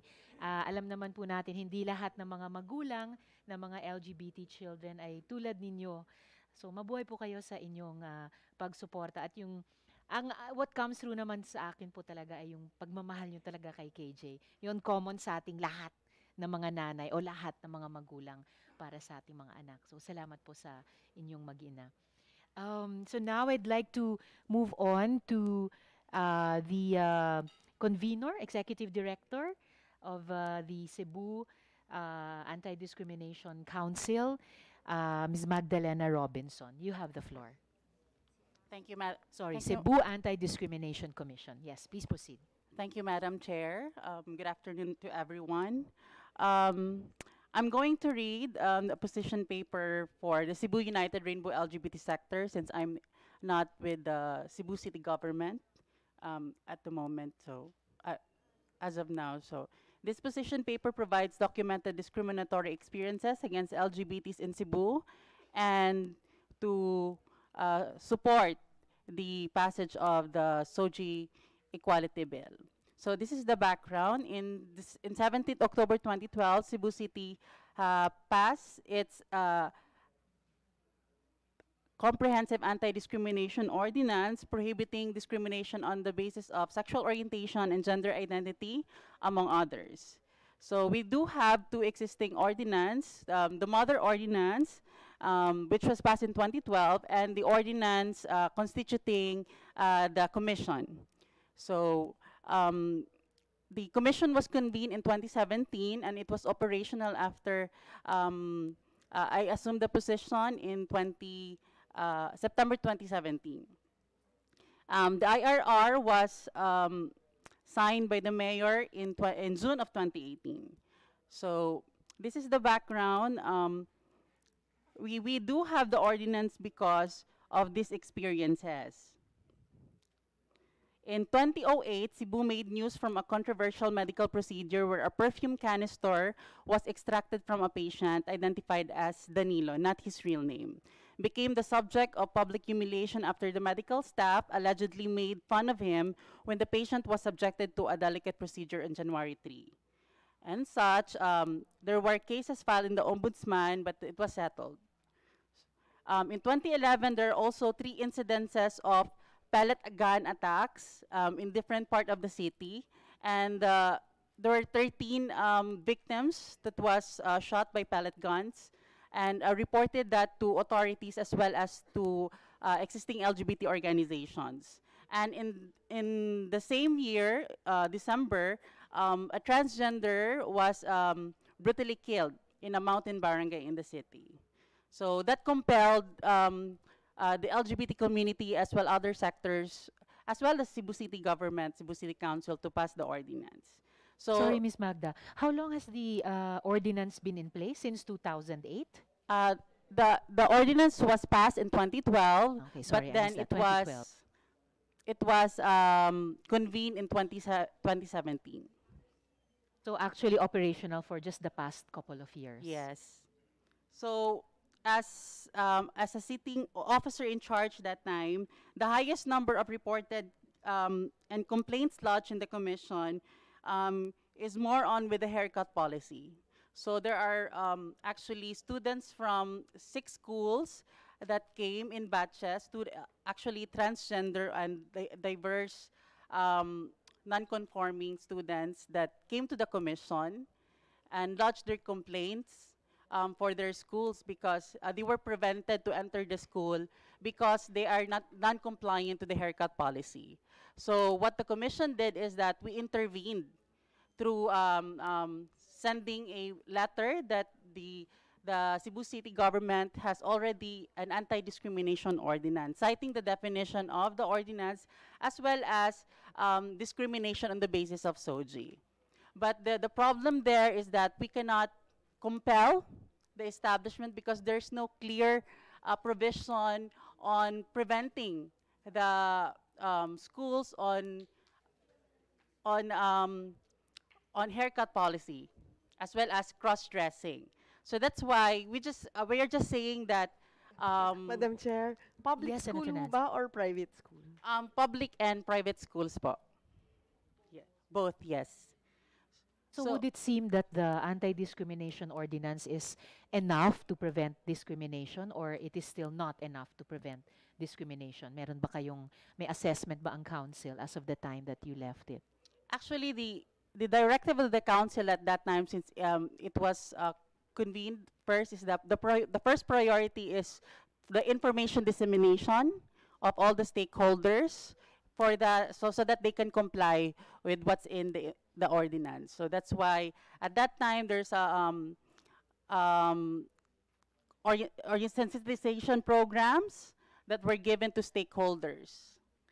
So, and it's just not clear with regards to cross-dressing and haircut policy because more likely in the perspective of me as sitting the officer in charge, I do recognize the students' agency of autonomy, their capacity in decision-making of their identities, as well as their pursuit in happiness vis-a-vis their access to rights, to education, employment, and other rights.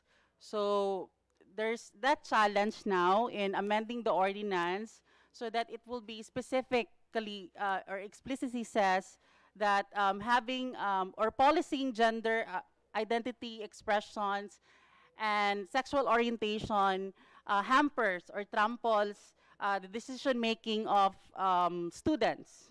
So, Ms. Magda, and Senator Nancy is also asking, could the committee please ask for a copy of the Cebu Anti-Discrimination Ordinance?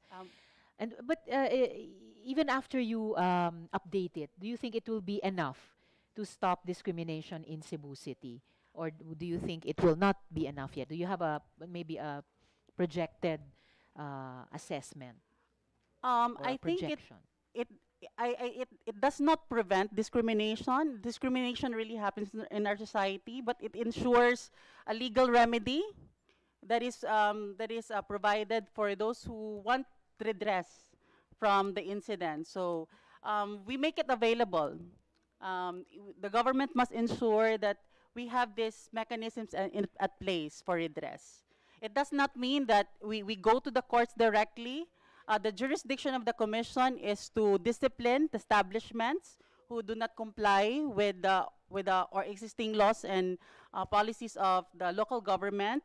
The jurisdiction for individual to individual is referred to the Katarungang Pambarangay. Just one more question, Ms. Magda, before we move to our next resource person. Speaking of establishments, was there ever a case in Cebu City that a man dressed up, pretending to be a trans woman, dressed up in women's clothes, to go into ladies' rooms to harass straight, cisgender, heterosexual women. Was there ever a case there? We haven't received any complaints in that nature.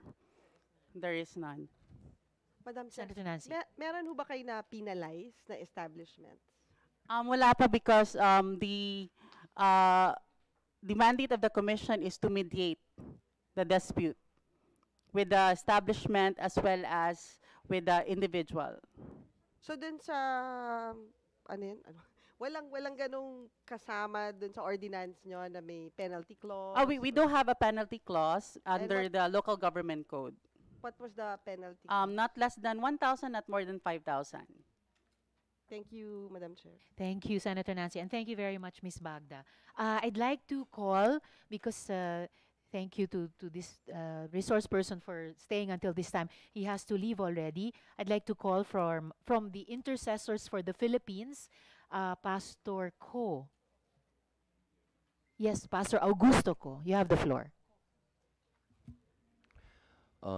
Honorable Senators, good afternoon po. I'm representing Bishop Dan Balais of Intercessors for the Philippines. I came all the way from Pangasinan. I'm representing also IFP, or Intercessors for the Philippines, Pangasinan chapter. There's nothing wrong with the word discrimination. You can use it negatively or positively, either by distinction, discernment, or unfair treatment. So, is it discriminatory whenever you say big, bigger, biggest?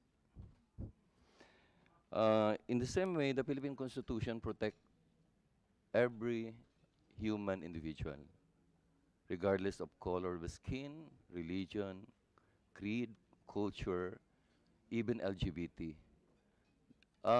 But our human rights are being enshrined already under the Bill of Rights of Article 3. However, the SOGI bill, we will be saying no for the SOGI bill because we have already the Bill of Rights that protects the right of every human individual.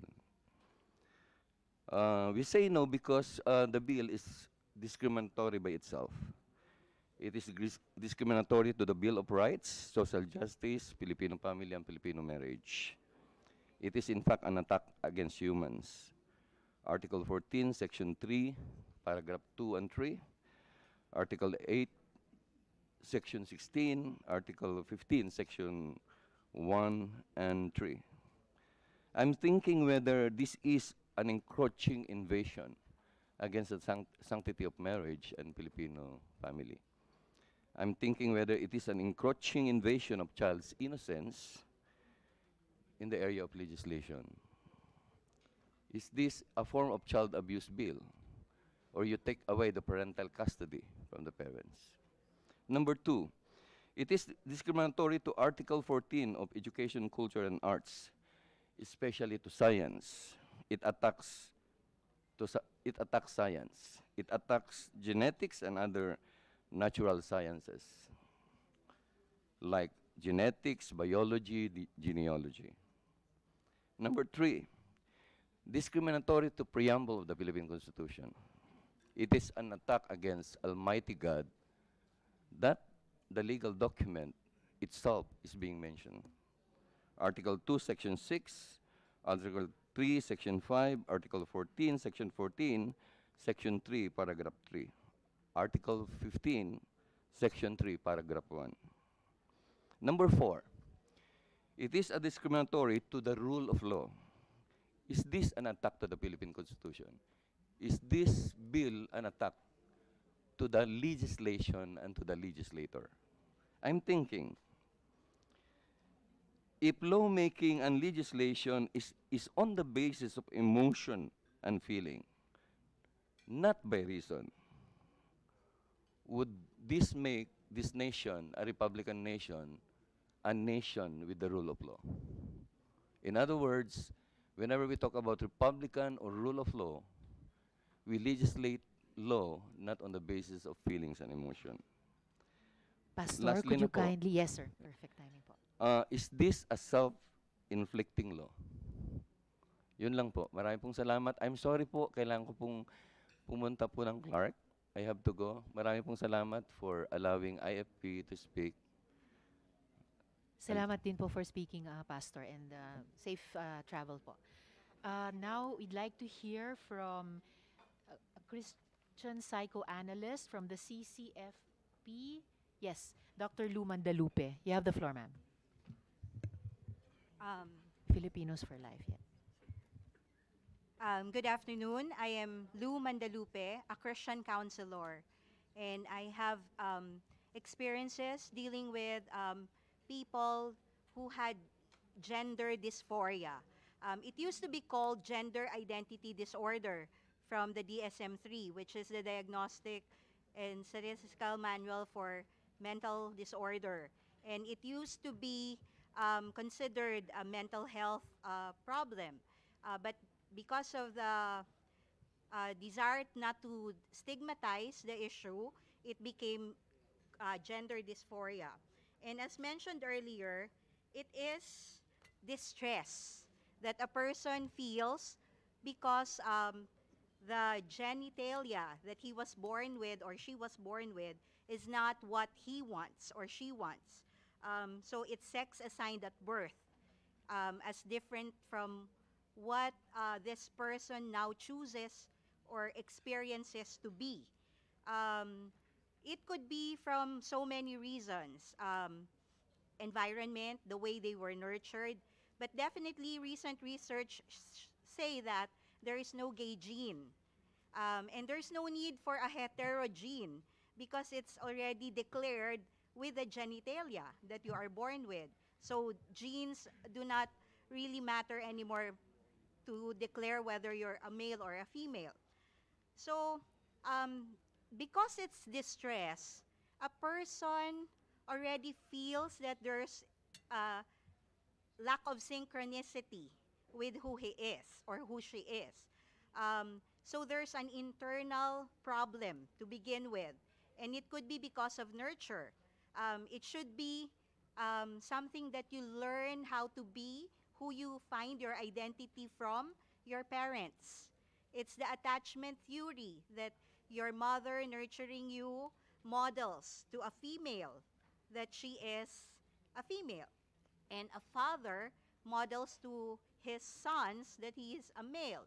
But something along the line, those have been kind of confused because so many reasons, and some of them are traumatic. In my own experience, some of them become LGBTQ because they were harassed, because they were sexually harassed by older LGBTQ. So Dr. Mandalupe, please sometimes wrap up within a the minute. traumatization is the real issue. We do not need more laws for anti-discrimination because there are already laws that support human rights. Labeling LGBTQ as a separate law will only put a demarcation line that separates hetero and LGBTQ when we're all human beings to begin with. So the problem is parenting, modeling, having a community that loves and accepts every human being, not just one or so group. So let's all build a community that raises children in the values that we should be passing on to them as good human beings. That's all. Thank you, Dr. Mandalupe. Before I call Attorney Lumanta, a quick point from Dr. Mira. Very quick point, and then we'll Yes, proceed. thank you, Senator. I just want to reiterate na sana po wag nating gamitin yung science at saka psychology, no, to misinform people. Dahil po yung DSM-3 ay luma na pong version ng DSM at sa current DSM po, hindi po nakalagay na abnormality or disorder ang pagiging lesbian, gay, bisexual, transgender, at dineklara din po to doon sa ano po sa ICD at sa WHO. At ang nag-iingat lang po kami dahil po maaari po kaming mawalan ng lisensya bilang mga psikolohista kung po mapakita na kami po ay nagbibigay ng impormasyon na hindi po naayon sa science o siyensya. Nag-iingat lang po talaga tayo dahil po alam po natin na ang science po ay based on research at ang current research po at mamaya po sasabihin po ng aming kasama ang official statement po ng Psychological Association of the Philippines. Salamat Thank po. you, Dr. Mira. May I just remind our dear resource persons all around the table, dahil nga sinet ko yung tone sa simula, sumang-ayon tayong lahat, we will listen to each other. Let's talk one at a time, no? And then the chair will recognize kung sino yung magsasalita, one at a time. Kaya tayo we're spending the whole day because we want to hear each other. Madam So Chair. now I will call from Madam Chair. Filipinos for Life, Attorney Jan Luen Lumanta. You have the floor. Thank you, Your Honor. Good afternoon, Senator Ontiveros and Senator Binay, Your Honors. I am Attorney John Lumanta from Filipinos for Life, whose members promote traditional Filipino family and cultural values and advance the culture of life and sanctity of marriage and family. We express, Your Honor, our grave concern over the various SOGI bills filed in Congress, particularly Senate Bills 159, 412, and 6889, due to the following major reasons, Your Honor. While Section 2 on the Declaration of Policy of all the bills cited United Nations Universal Declaration on Human Rights and other conventions and covenants, there is no binding obligation on the part of the Philippines to pass any criminal law that penalizes those who would discriminate on the basis only of the SOGI. These covenants focus on human rights and not just LGBT rights.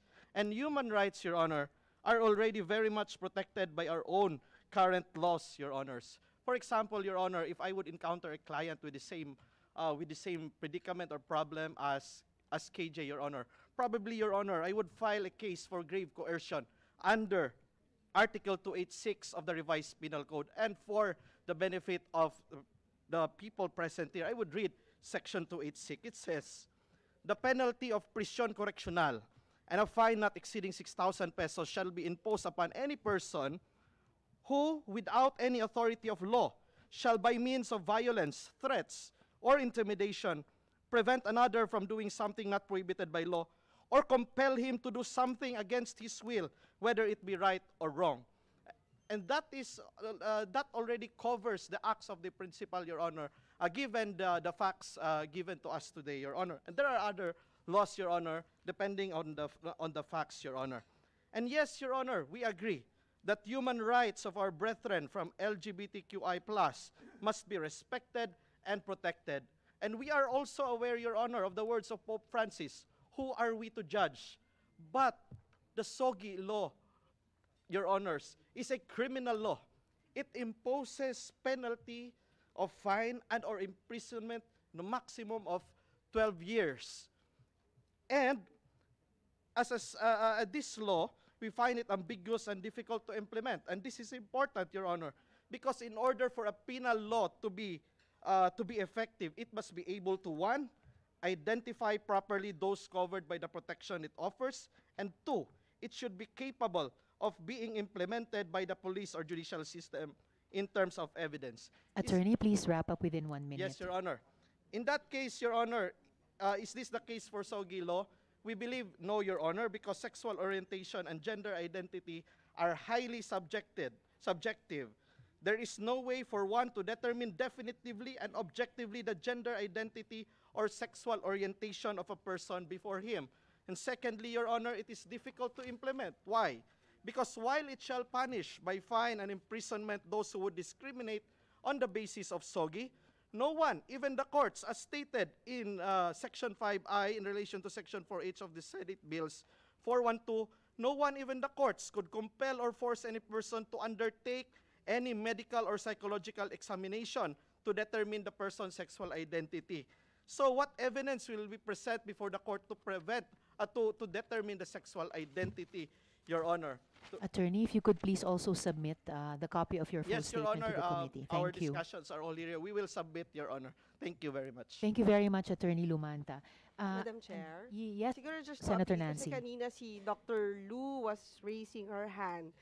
Siguro in the interest of fairness, because when they were doing their statement, hindi naman sila kinontradict dito. So, but, you know, baka siguro we should allow her to answer or to reply.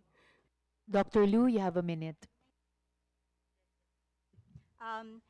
as I was saying, it was in the DSM-3 that it was said that it was gender identity disorder, but it was augmented in the DSM-5 as gender dysphoria. But dysphoria is still a distress. It's an internal struggle of a person dealing with the difficulty of adjusting to his assigned at birth sex. So in a way, that woundedness will result into like perceiving all kinds of things as discrimination also. And that should be the thing that should be healed. It's not really passing a law that is already stated in other laws like the Bill of Rights that would augment or heal that. But the reality that there should be more acceptance, more healthy boundaries, and psychotherapy to adjust to your sense of well-being, your identity. It should not be imposed on other groups, but it should be a person's journey into maturity, emotional regulation, rather than imposing a bill that will now thrash or thwart other rights also. So I'm not saying it's a mental disorder because it has been already stated in the DSM-5 that it's not, but it's still a distressful condition that needs psychotherapy and healing. Thank you. Thank you, Dr. Mandalupe. Now I'd like to call Pastor Stanley Clyde. Sorry, sir, nakatakip yung ano. Flores po ba? Yes.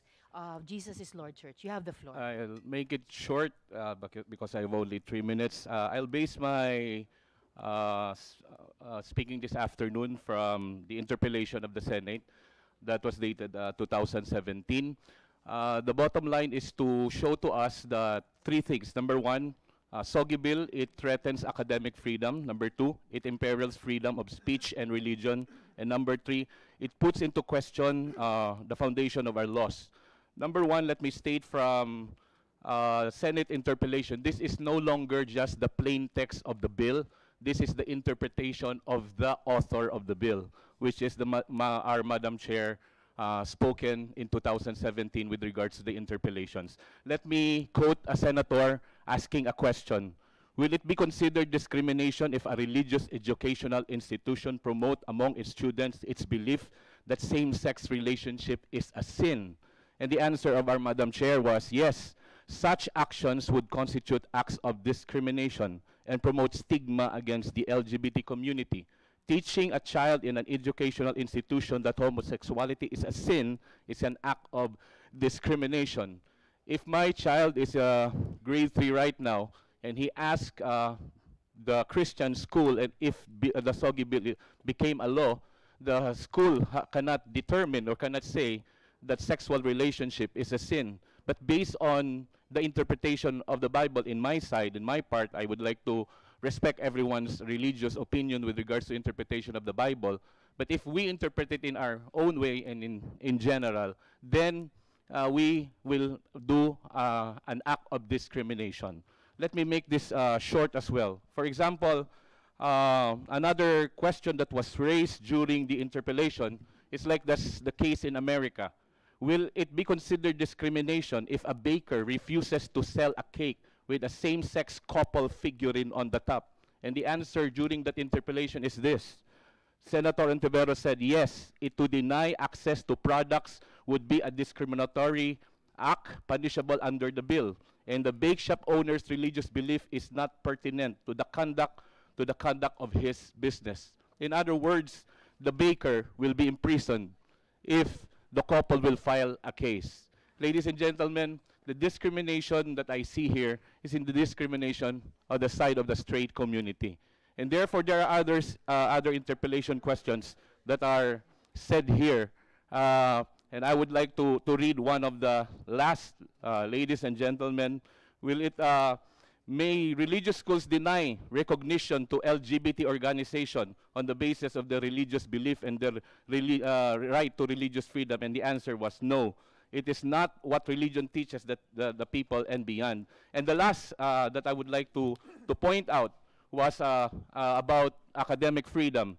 Will an all-female school, exclusive school for girls, be required to accept a man who identifies himself as a woman? And the answer is yes. Exclusive schools for boys or girls should allow transgender to be admitted, and all boys school should allow trans men to be enrolled, while an exclusive girls school should allow trans women in. This is Senate Journal, May 8, 2017, page 14, 1402. I would like to state all of this for the record that kanina nasabi na there is no discrimination in the part of the other people.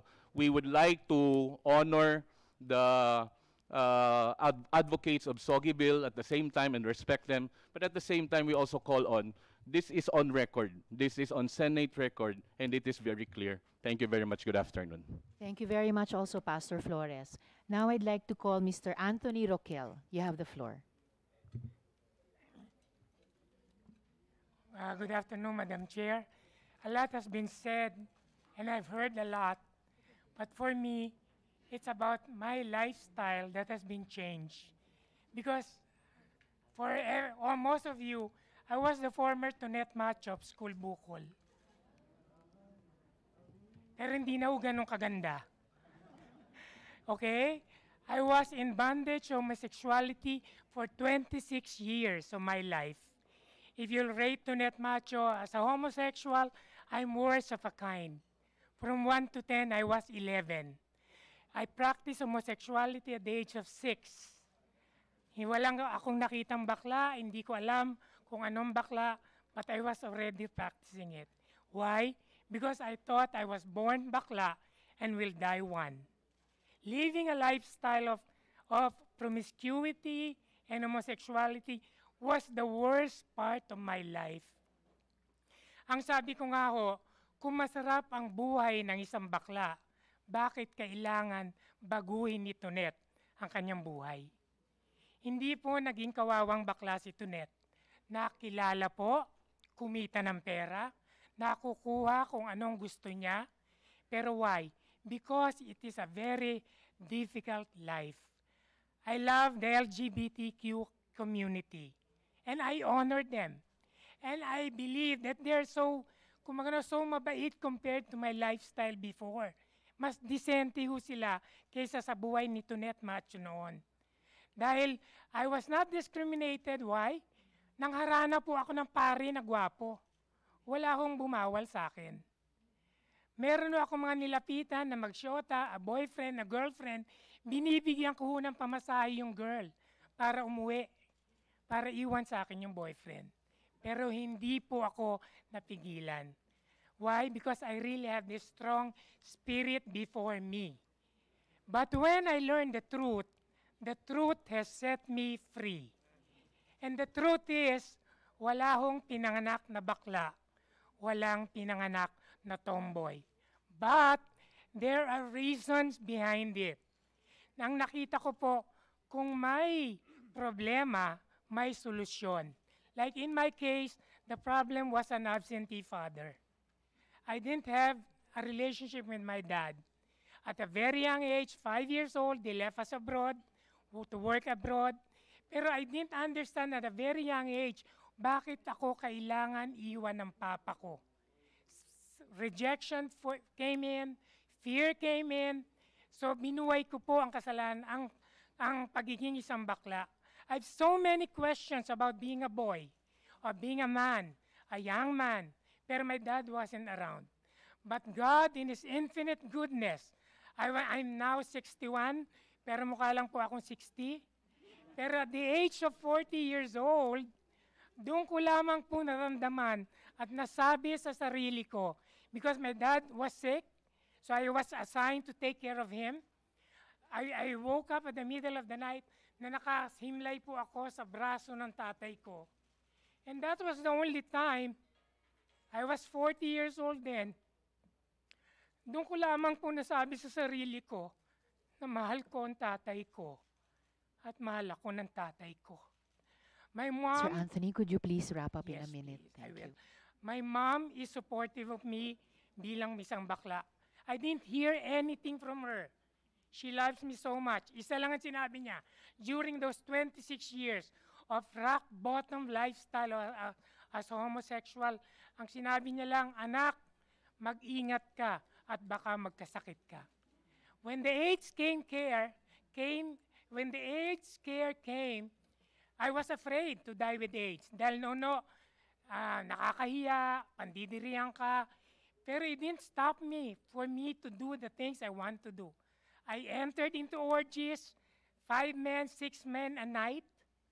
Pero up to a point, I tried holding on not to fall into it. Nagtagalo ako 1 month. Sabi ko, kung mamamatay ako ng may sarap.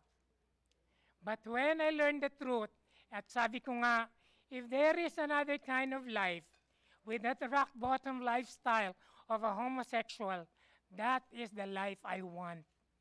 I don't know, even though I haven't heard about being born again, but it started with a desire.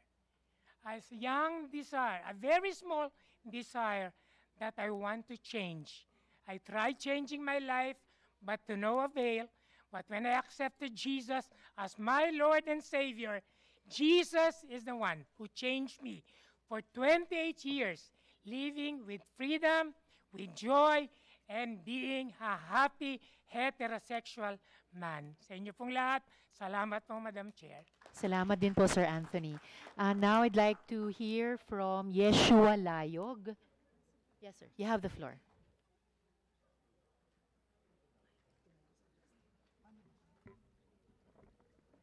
Magandang araw po. I would like to pay my respect to the senators and all the people here, including the pastors, people from different faith, and the LGBT community. Pasensya na po kayo. I am not prepared to actually give you an actual experience that I had, but I am a shofar blower. I was trained in Jerusalem by different rabbis, and they gave me a special gift, a vision. And what happened was, bago po mangyari ito, there were several other incidents that I'm going to share now. Would it be okay, mga kaibigan, if I do it? Okay. Yes, sir. If you could lang within 3 minutes. Yes, but I please will po. proceed. I've already given this to your office as well. So, thank you po. So I would like to express my deepest respect for your good office. I am a watchman, an intercessor of the IFP. I am a shofar blower. I'm trained by the Jewish rabbis in Israel, and I'd like to provide my vision that I saw last July 7, 2018. For the entire August of 2019, the ministers of the Lord have brought me to these establishments to pray and intercede and blow the shofar for the state of the nation and our current relation with China. During this time po, I was able to blow inside the Chinese embassy, the Bureau of Immigration, the China Aid, the West Philippine Sea, the Philippine Navy, the Philippine Marines, the Philippine Air Force, the Quezon City Memorial Circle, the Malacanang Palace Grounds, and the House of Representatives. So during the later part of August 27 to 29, I went to the Christ Living Stone Fellowship, and there we prayed and interceded. Little do I know that the actual issue that we have is the Sogi Bill. So on my part, I'm blowing for the Chinese relationships and the Filipinos, or actually in a, let's just say, war, as they say. So it was the last time that I went to the House of Representatives, which was last August, February of 2019. I prayed there in the session hall and interceded for the 2019 election and declared that God-fearing representatives would be elected to produce godly laws in the lands. And thank God, we were actually answered. Sir Yeshua, please, if you could wrap up within a Yes, minute. I will. Thank you. In that morning of August 28, the day when Congressman Eddie Villanueva was giving the privileged speech for the Sogi Bill, pinaalala po sa akin ng Lord ang actual visions that I had. And these are the 3 visions. I saw the vision that I was in the halls of the House of Representatives looking for a Congressman Villanueva. During that time, hindi pa po na-elect si Brother Eddie. At hindi ko po alam na tatakbo siya. And I saw, on the second one, I saw that I was in a pool with a group of people, and one of them was Anthony Roquel, who is sitting beside me right now. At 3 days pa lang po kami nagkakasama. And the third one, as I was in the parking lot, and I saw many military men going towards us and heard a blast of siren. And I look up in the sky, and I saw several fighter jets coming towards us in a V formation. And they all started to explode, and I woke up. That was the vision. So 1 and 2 happened. The third one, di pa nagaganap. And when I recalled, the parking lot itself was actually the Congress or the House of Representatives. So bakit ko po sinasabi itong mga to? Sabi ko, Lord, what does it mean? May sinabi po ang Lord sa Leviticus 18:24. Do not defile yourself in any way of these, because this is how the nations that I am going to drive away out before you became defiled because of war.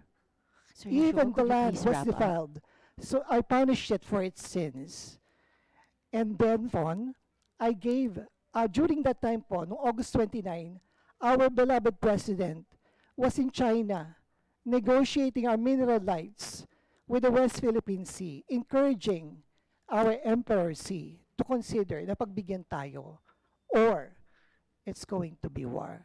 Sir Joshua, please, if you could Thank you wrap very up. much. I've already given these disseminations to your office. Maraming salamat po for your time. Maraming salamat din po. Now I'd like to call Sir Greco Belhica.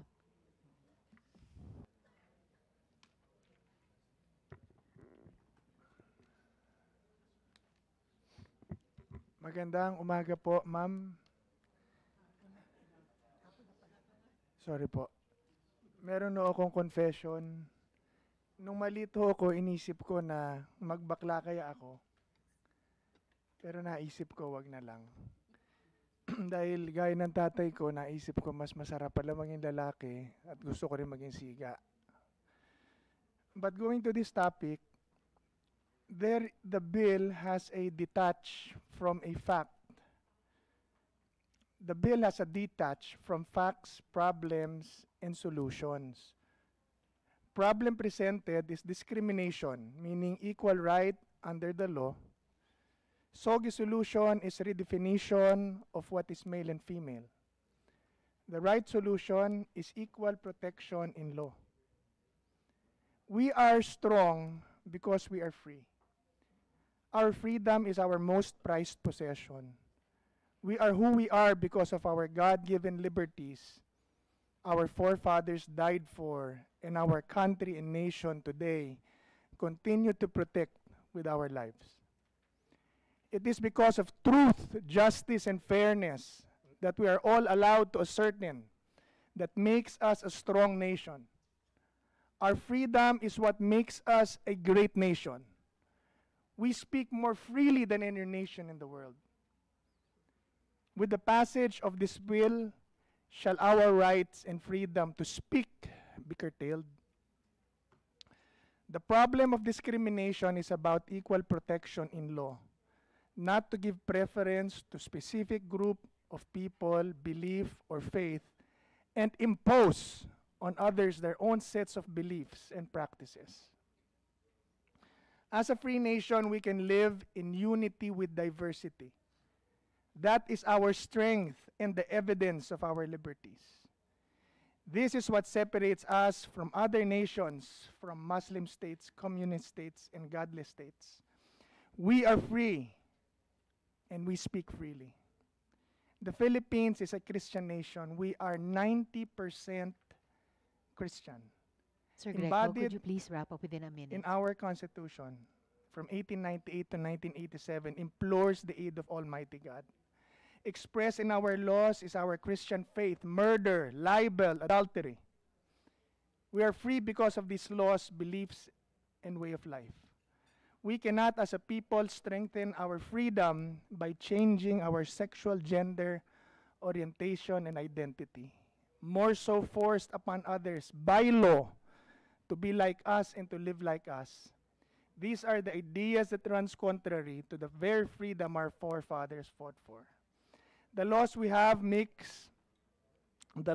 make, shall we leave to our children that shall define their destiny and the future of our nation. We are free because we are a Christian nation. Our Christian faith and teachings are embedded in the laws in our Constitution. Is it right to throw all our history and future away by changing the very core of who we are as a people and as a nation?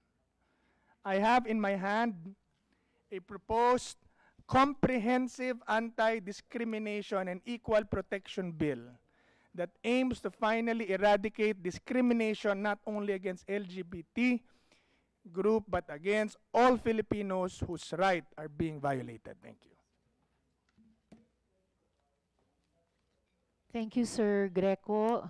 Akala ko hindi pa kayo tapos. Kindly submit a copy of the bill to the committee, and probably we will bring it to the attention of SP and the majority leaders so that it can be referred. Thank you very much. Now I'd like to call from the Philippine Council for Evangelical Churches, Reverend Dr. Aldrin Penamora. You have the floor. Good afternoon, Madam Chair, and to Senator Binay, and to all the respected members of our group. Yes, allow me to start from, to read from a part of our paper, position paper of the Philippine Council of Evangelical Churches. What should be the attitude of Christians, and I don't only think that Christians, but to all our Filipino citizens, should be toward LGBTQ. We have to acknowledge and repent of our prejudices toward LGBTQ community, of our ignorance of their plight and struggles, and our contribution in their historical oppression. Members of the LGBTQ possess the same dignity as any person. All human beings are made in the image of God.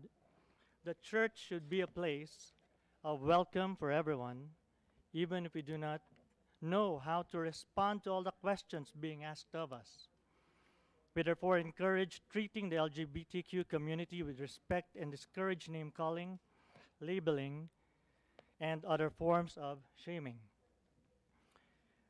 We must be compassionate and genuinely love the LGBTQ community as individuals and as a community, for the LGBTQ is like any other person who, apart from Christ, is in a condition of deep loneliness, hungering for true love. As Christians, we, like the prodigal son, who were once God's enemies and have now known only by grace God's abounding love, must show the LGBTQ what it means to be embraced by our Heavenly Father. None of us is therefore in any position to cast stones of condemnation toward them. They should be welcomed and loved, not shunned and rejected. We must minister to them in ways that God will call us to. Let us seek God's will in how we can journey with them, how we can be a good shepherd to them, demonstrating God's love and holiness in practical ways and on a consistent basis, in the hope that they too will soon have, through Jesus and the power of the Holy Spirit, life to the full. Now, having said that, our position to the SOGI bill, we say yes to equality, equal rights for all. We support provisions of the SOGI bill that provide the LGBTQ community equal rights as upheld by our biblical Christian values and convictions on human dignity and equality for all, and which are also enshrined in our Philippine Constitution. At the same time, we say no to discriminatory provisions of the bill, saying no to discrimination of religion in public life. We object to provisions of the SOGI bill that damage the sanctity of marriage and family, curtail freedom of speech and religion, and tend to give undue partiality to one sector over others. Let me just summarize, Madam Chair.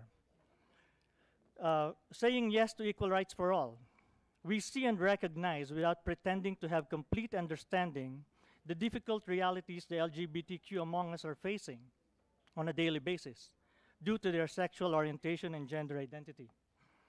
For this reason, we acknowledge the importance of provisions in the SOGI bills that give substance to our Constitution's core value of equality for all, such as, and we have enumerated it here, but of course, due to time constraint, we will just submit our paper. One core provision is regarding the stigma. And we have a rejoinder saying, biblical Christian teachings in sexuality, gender, and marriage have developed out of a long historical process of community and ecclesial reflections and deliberations on the teachings of the Bible as God's written word. We evangelicals seek the common good and do not condone the misuse and misinterpretation of biblical teachings that may lead to devaluation and dehumanization of others. Pastor, please wrap up within 1 minute. Thank you. Thank you, Madam Chair. At the same time, biblical teachings prefer a Christian orientation to knowledge that differ with other approaches to knowledge. This doesn't mean, however, that religious convictions, including Christian ones, are arbitrary. For this reason and purpose, we recommend the following statement be added to the definition of stigma. Stigma does not include religious teachings on sexuality, gender, and marriage. And to wrap up, finally, why do we say no to discriminatory provisions? I'd like to say this, that while such provisions from the SOGI bill certainly promote the LGBTQ community's welfare by granting them much-needed access to basic human rights and protecting them from discrimination on the basis of SOGI, it needs to be said nonetheless, with all due respect to our honorable legislators who have authored and are supporting the SOGI bills, and to our fellow citizens, especially members of the LGBTQ community, advocating for their passage, that we find crucial provisions on discriminatory practices and penalties very disconcerting, for they are inimical to the very value of democratic equality the SOGI bill seeks to oppose. Lastly, let me say that we, the Philippine Council of Evangelical Churches, sincerely hope and pray, and we are willing to be of assistance in any way we can, so we can have an anti-discrimination law that would embody faithfully the democratic principle of equality of rights, embracing the LGBTQ community together with other sectors of our beloved nation. Thank you, Madam Chair. Thank you also, Reverend Dr. Penamora, and thank you also for the offer of assistance to the committee. And now, last but not the least, among our different faith-based and religious groups today, speaking for the Archdiocese of Manila, the Catholic Bishops' Conference. Oh, I'm so sorry. Okay, for the Family and Life, it's a women. Yes, for the CBCP, including Family and Life Office and the Office of Women. Okay, all right. I'm sorry. I stand corrected, not the Archdiocese, but for CBCP. So, Ms. Feni Tatad, you have the floor. Thank you, Senator Risa. Senator Binay, good afternoon. I will actually be brief. The Catholic Church embraces all, whatever is their orientation or gender identity. And the religious institutions provide the widest support system for those who have undergone or are undergoing depression and anxieties in relation to the issues we are discussing today. For the 87% of our Catholic population, which is around 95 million plus tax-paying population, there are Catholic doctrines which cover the issues we are discussing this afternoon, or you are hearing this afternoon. I'm not really sure that those organizations here that carry the Catholic label were faithfully following the doctrines of their faith. Our Constitution and our laws actually reflect and support Catholic doctrines and or are based on Catholic doctrine. We have great numbers of gays and lesbians who are outstanding, and they are outstanding because they have pursued perfection in their craft or areas of competence, and not just simply because of their sexual orientation or their gender identity. A lot of them we grew up with and had very close relations with them, and had never even thought that every gay made them different or lesbian or are lesser than what they are. Sometimes the gays have problems because of unacceptable behavior. I go around the country, and the gays and lesbians I work with, because there are so many of them who do voluntary work in terms of poverty and social development undertakings. And they have underscored the fact that, like everyone else, what they need is access to good education for them to function productively in society. When this happens and they behave decently according to accepted norms of society, they don't have problems being like everyone else. I mean, we have friends here who have made their own representation and have gone through all the difficulties of going through the orientations that they've had. These are proofs that it is something that we can conquer. So I don't really know what laws can do to be able to cure. I know that there are already existing laws, and they reflect all the needs that we have in terms of human rights and discrimination. We have been discussing this in several hearings here regarding women, regarding poverty, regarding development, and I really don't know, Senator Risa, how much more we can add to what is already existing. Thank you. Thank you, Ms. Fanny. Now let's hear about the effects of discrimination on the mental health and well-being of LGBTIQs from our health professionals, no? Those who haven't called earlier. So could we hear please first from Likhaan, Ms. Mina Tenorio, Likhaan Center for Women's Health. You have the floor. Good afternoon, everyone, and thank you, Madam Senator, Madam Chair. I would like to read the position paper of Likhaan Center for Women's Health. Likhaan is an NGO, women's health NGO, that works in urban poor communities, marginalized communities of women and young people. Anyways, so this is the position paper on Senate bills regarding SOGI-based discrimination. Likhaan Center for Women's Health strongly supports the various legislative bills that prohibit discrimination on the basis of sexual orientation and gender identity or expression. The principle of equality for all in claiming rights, freedoms, social opportunities, and benefits comprise the heart of these bills. LGBTQI persons should be recognized as equal members of society. It is unfortunate that in this century, this simple proposition of fairness and justice is still being opposed by some vocal holders of power. From a health perspective, we note that the Philippines subscribes to the international norm that, quote, health is a state of complete physical, mental, and social well-being, and not merely the absence of a disease or infirmity, unquote. SOGI-based discrimination from childhood and to adulthood inflicts harm on the body and mind. A lifetime of concealment, fear, social exclusion, ridicule, bullying, and harassment is a cruel punishment that should not be imposed on anyone. From a women's perspective, we note the similar consequences produced by pervasive discrimination. Sex and gender-based discrimination disempowers women and creates the environment that fuels abuse, violence, rapes, and other horrific crimes. SOGI-based discrimination works the same way. Society's tolerance of discrimination allows other crimes to creep closer to reality or acceptability. Likhaan is a diverse national NGO and network that includes LGBTQI, staff, volunteer, patients, beneficiaries, and members of community associations. We know firsthand how discrimination harms people physically, psychologically, and emotionally, and hinders their personal development and self-actualization. We support the following key provisions of Senate Bills 159, 412, and 689. 1, the definition and prohibition of SOGI-based discrimination. 2, the inclusion of broad areas and institutions of society, both public and private, in the specific acts of prohibited discrimination.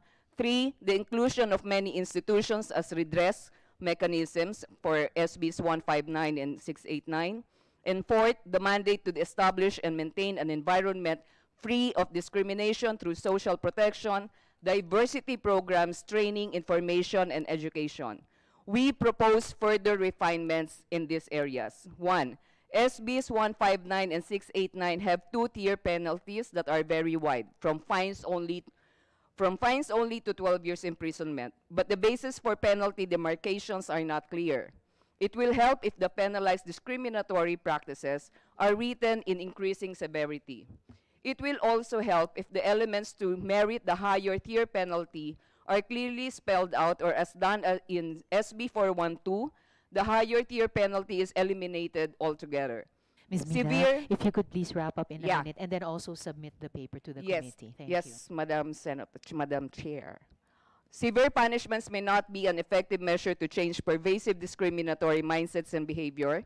Stronger positive measures such as diversity programs, models of social inclusion, and education and information may be the better routes to take. We recommend changes in these areas. SB 412, Discriminatory Practices, Section 4K. Quote, I won't read that anymore. Engaging in sige, I'll read it na lang nga. Engaging in public speech except religious speech and comments made in the context of a religious service, ceremony, or activity meant to shame, insult, vilify, and incite or normalize the commission of discriminatory practices against LGBTs, unquote. The exception for religious speech should be removed. If a speech, religious or otherwise, is meant to shame, insult, vilify, and incite or normalize discrimination, then it is discriminatory practice. Religious leaders can still make their arguments against homosexuality, provided they do so in a manner not meant to shame, insult, and vilify. Some religious leaders have in fact done so by emphasizing their love for and ministry to LGBTs, or carefully delineating their ideas of sins and sinners. Finally, we would like to point out speech should be protected as it is part of our rights and freedoms.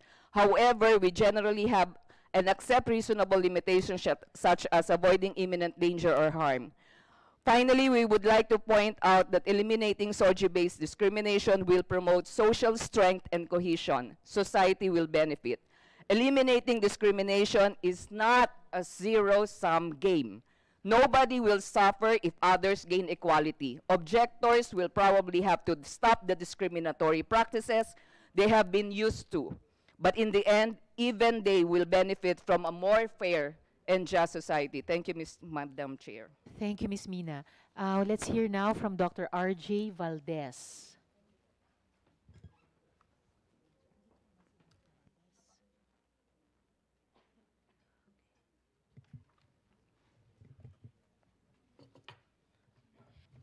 Good afternoon, Madam Chair. I'm here as a representative of the Philippine Psychiatric Association. But what I'm going to tell you is my own opinion, okay, not of the consensus of the Psychiatric Association. Okay. So according to Kaplan and Sadak's Synopsis of Psychiatry, 11th edition, sexuality has always been an interest to the medical community. During the Victorian era, sexologists such as Havelock Ellis and Richard von Krafft-Ebing presented diverging perspectives on sexual behavior. During the same time, Sigmund Freud developed his innovative theories on libido, childhood sexuality, and the effects of sexual impulse on human behavior. Sexuality is determined by anatomy, physiology, and the culture in which a person lives relationships with others and developmental experiences throughout the life cycle. It includes the perception of being male or female and private thoughts and fantasies as well as behavior. In 1973, homosexuality was eliminated as a diagnostic category by the American Psychiatric Association, or APA, and in 1980, it was removed from the DSM. And the ICD-10 states, sexual orientation alone is not to be regarded as a disorder. This change reflects a change in the understanding of homosexuality, which is now considered to occur with some regularity as a variant of human sexuality, not as a pathological disorder. As David Hawkins wrote, the presence of homosexuality does not appear to be a matter of choice. The expression of it is a matter of choice. Freud did not consider homosexuality a mental illness.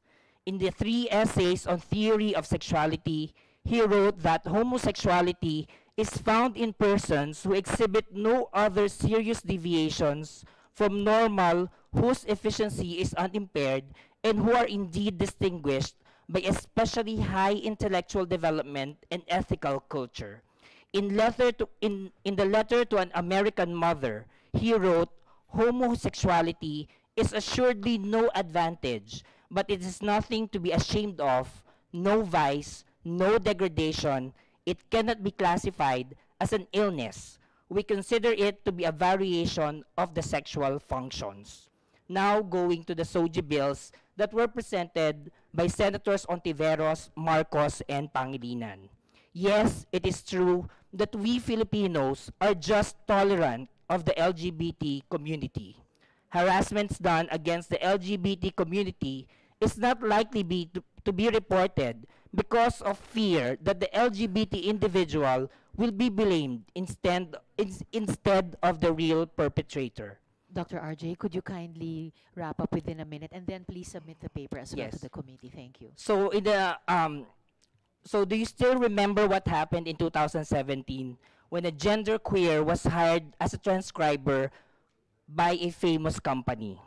This company said that they were not willing to accept LGBTQ members in their office, and that they cited that they were not ready to accept the LGBTQ culture. If we had the SOGI bill that time, then that company would have been penalized. Then what is the effect of discrimination to an individual? Again, according to the APA in Stress in America, the impact of discrimination, regardless of the cause, experiencing discrimination is associated with higher reported stress and poorer reported health. The APA also said a wealth of psychological research shows that discrimination can exacerbate stress. Moreover, discrimination-related stress is linked to mental health issues such as anxiety and depression. Imagine if such discrimination happens to your relative. Dr. RJ, So could in you my submit own- the rest of the paper to the Yes, committee? sorry, last paragraph. Hence, in my own opinion, having a SOGI bill or an Anti-Discrimination Act in our country will create a safe and equal environment regardless of their sexual orientation and gender identification or expression. May I also say that the Anti-Discrimination Act is not only for the LGBT plus community, but can also be applied to non-LGBT individuals. Thank you. Thank you, Dr. RJ. And last but not the least, from our health professionals, with the PAP statement as well, let's hear from Dr. Yeng Gatchalian. Magandang hapon ho sa inyong lahat. Magandang hapon po, Madam Chair. And I'm here as a representative of the Psychological Association, LGBT Special Interest Group. Unang-unang po sa lahat, gusto ko lang linawin yung dysphoria. Dahil mukhang dito kanina, medyo lumabo yung dating natin, ano. And allow me also to read a portion of the statement of the LGBTSIG. Gender dysphoria involves clinically significant distress or impairment in social, occupational, and other important areas of functioning.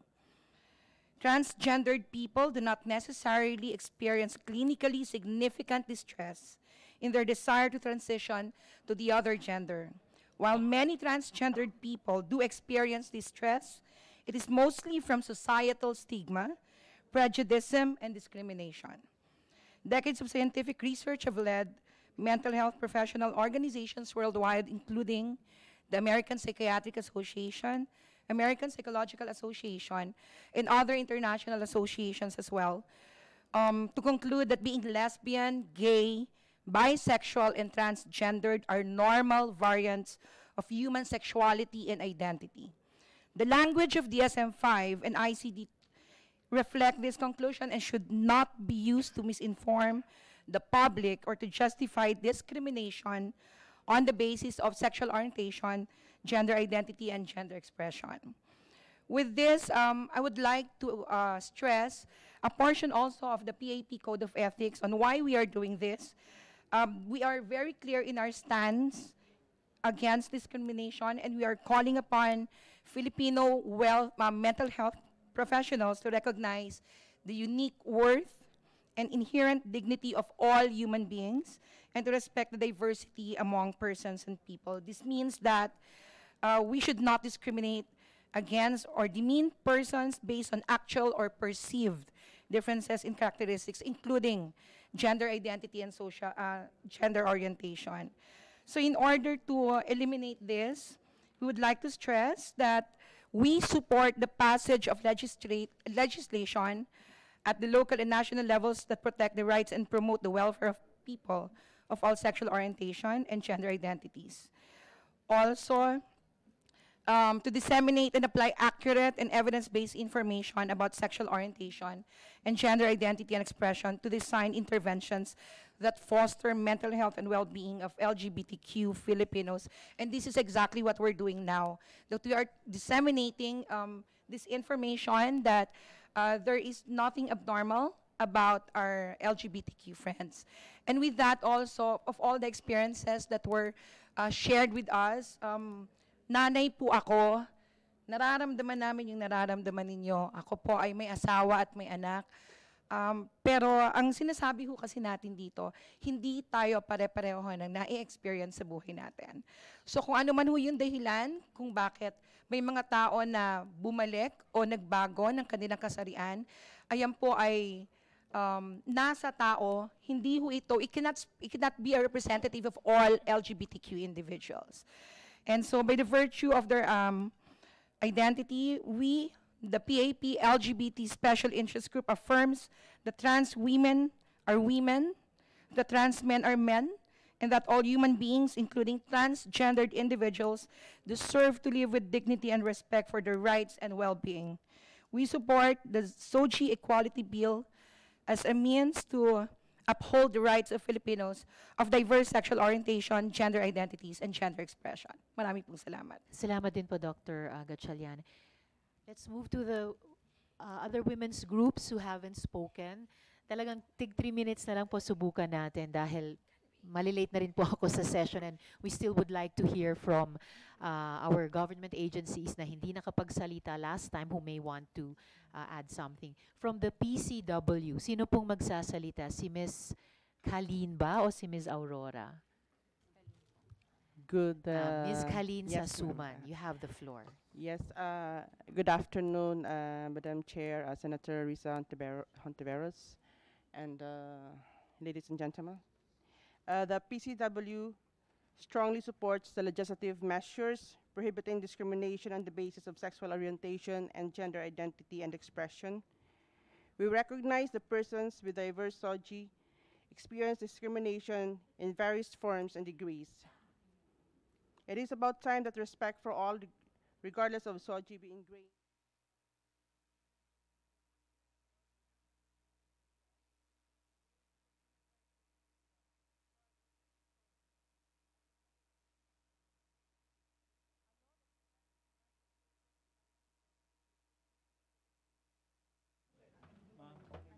Okay na kasi 'di ba ang binitawan naman din kasi yung climate climate change.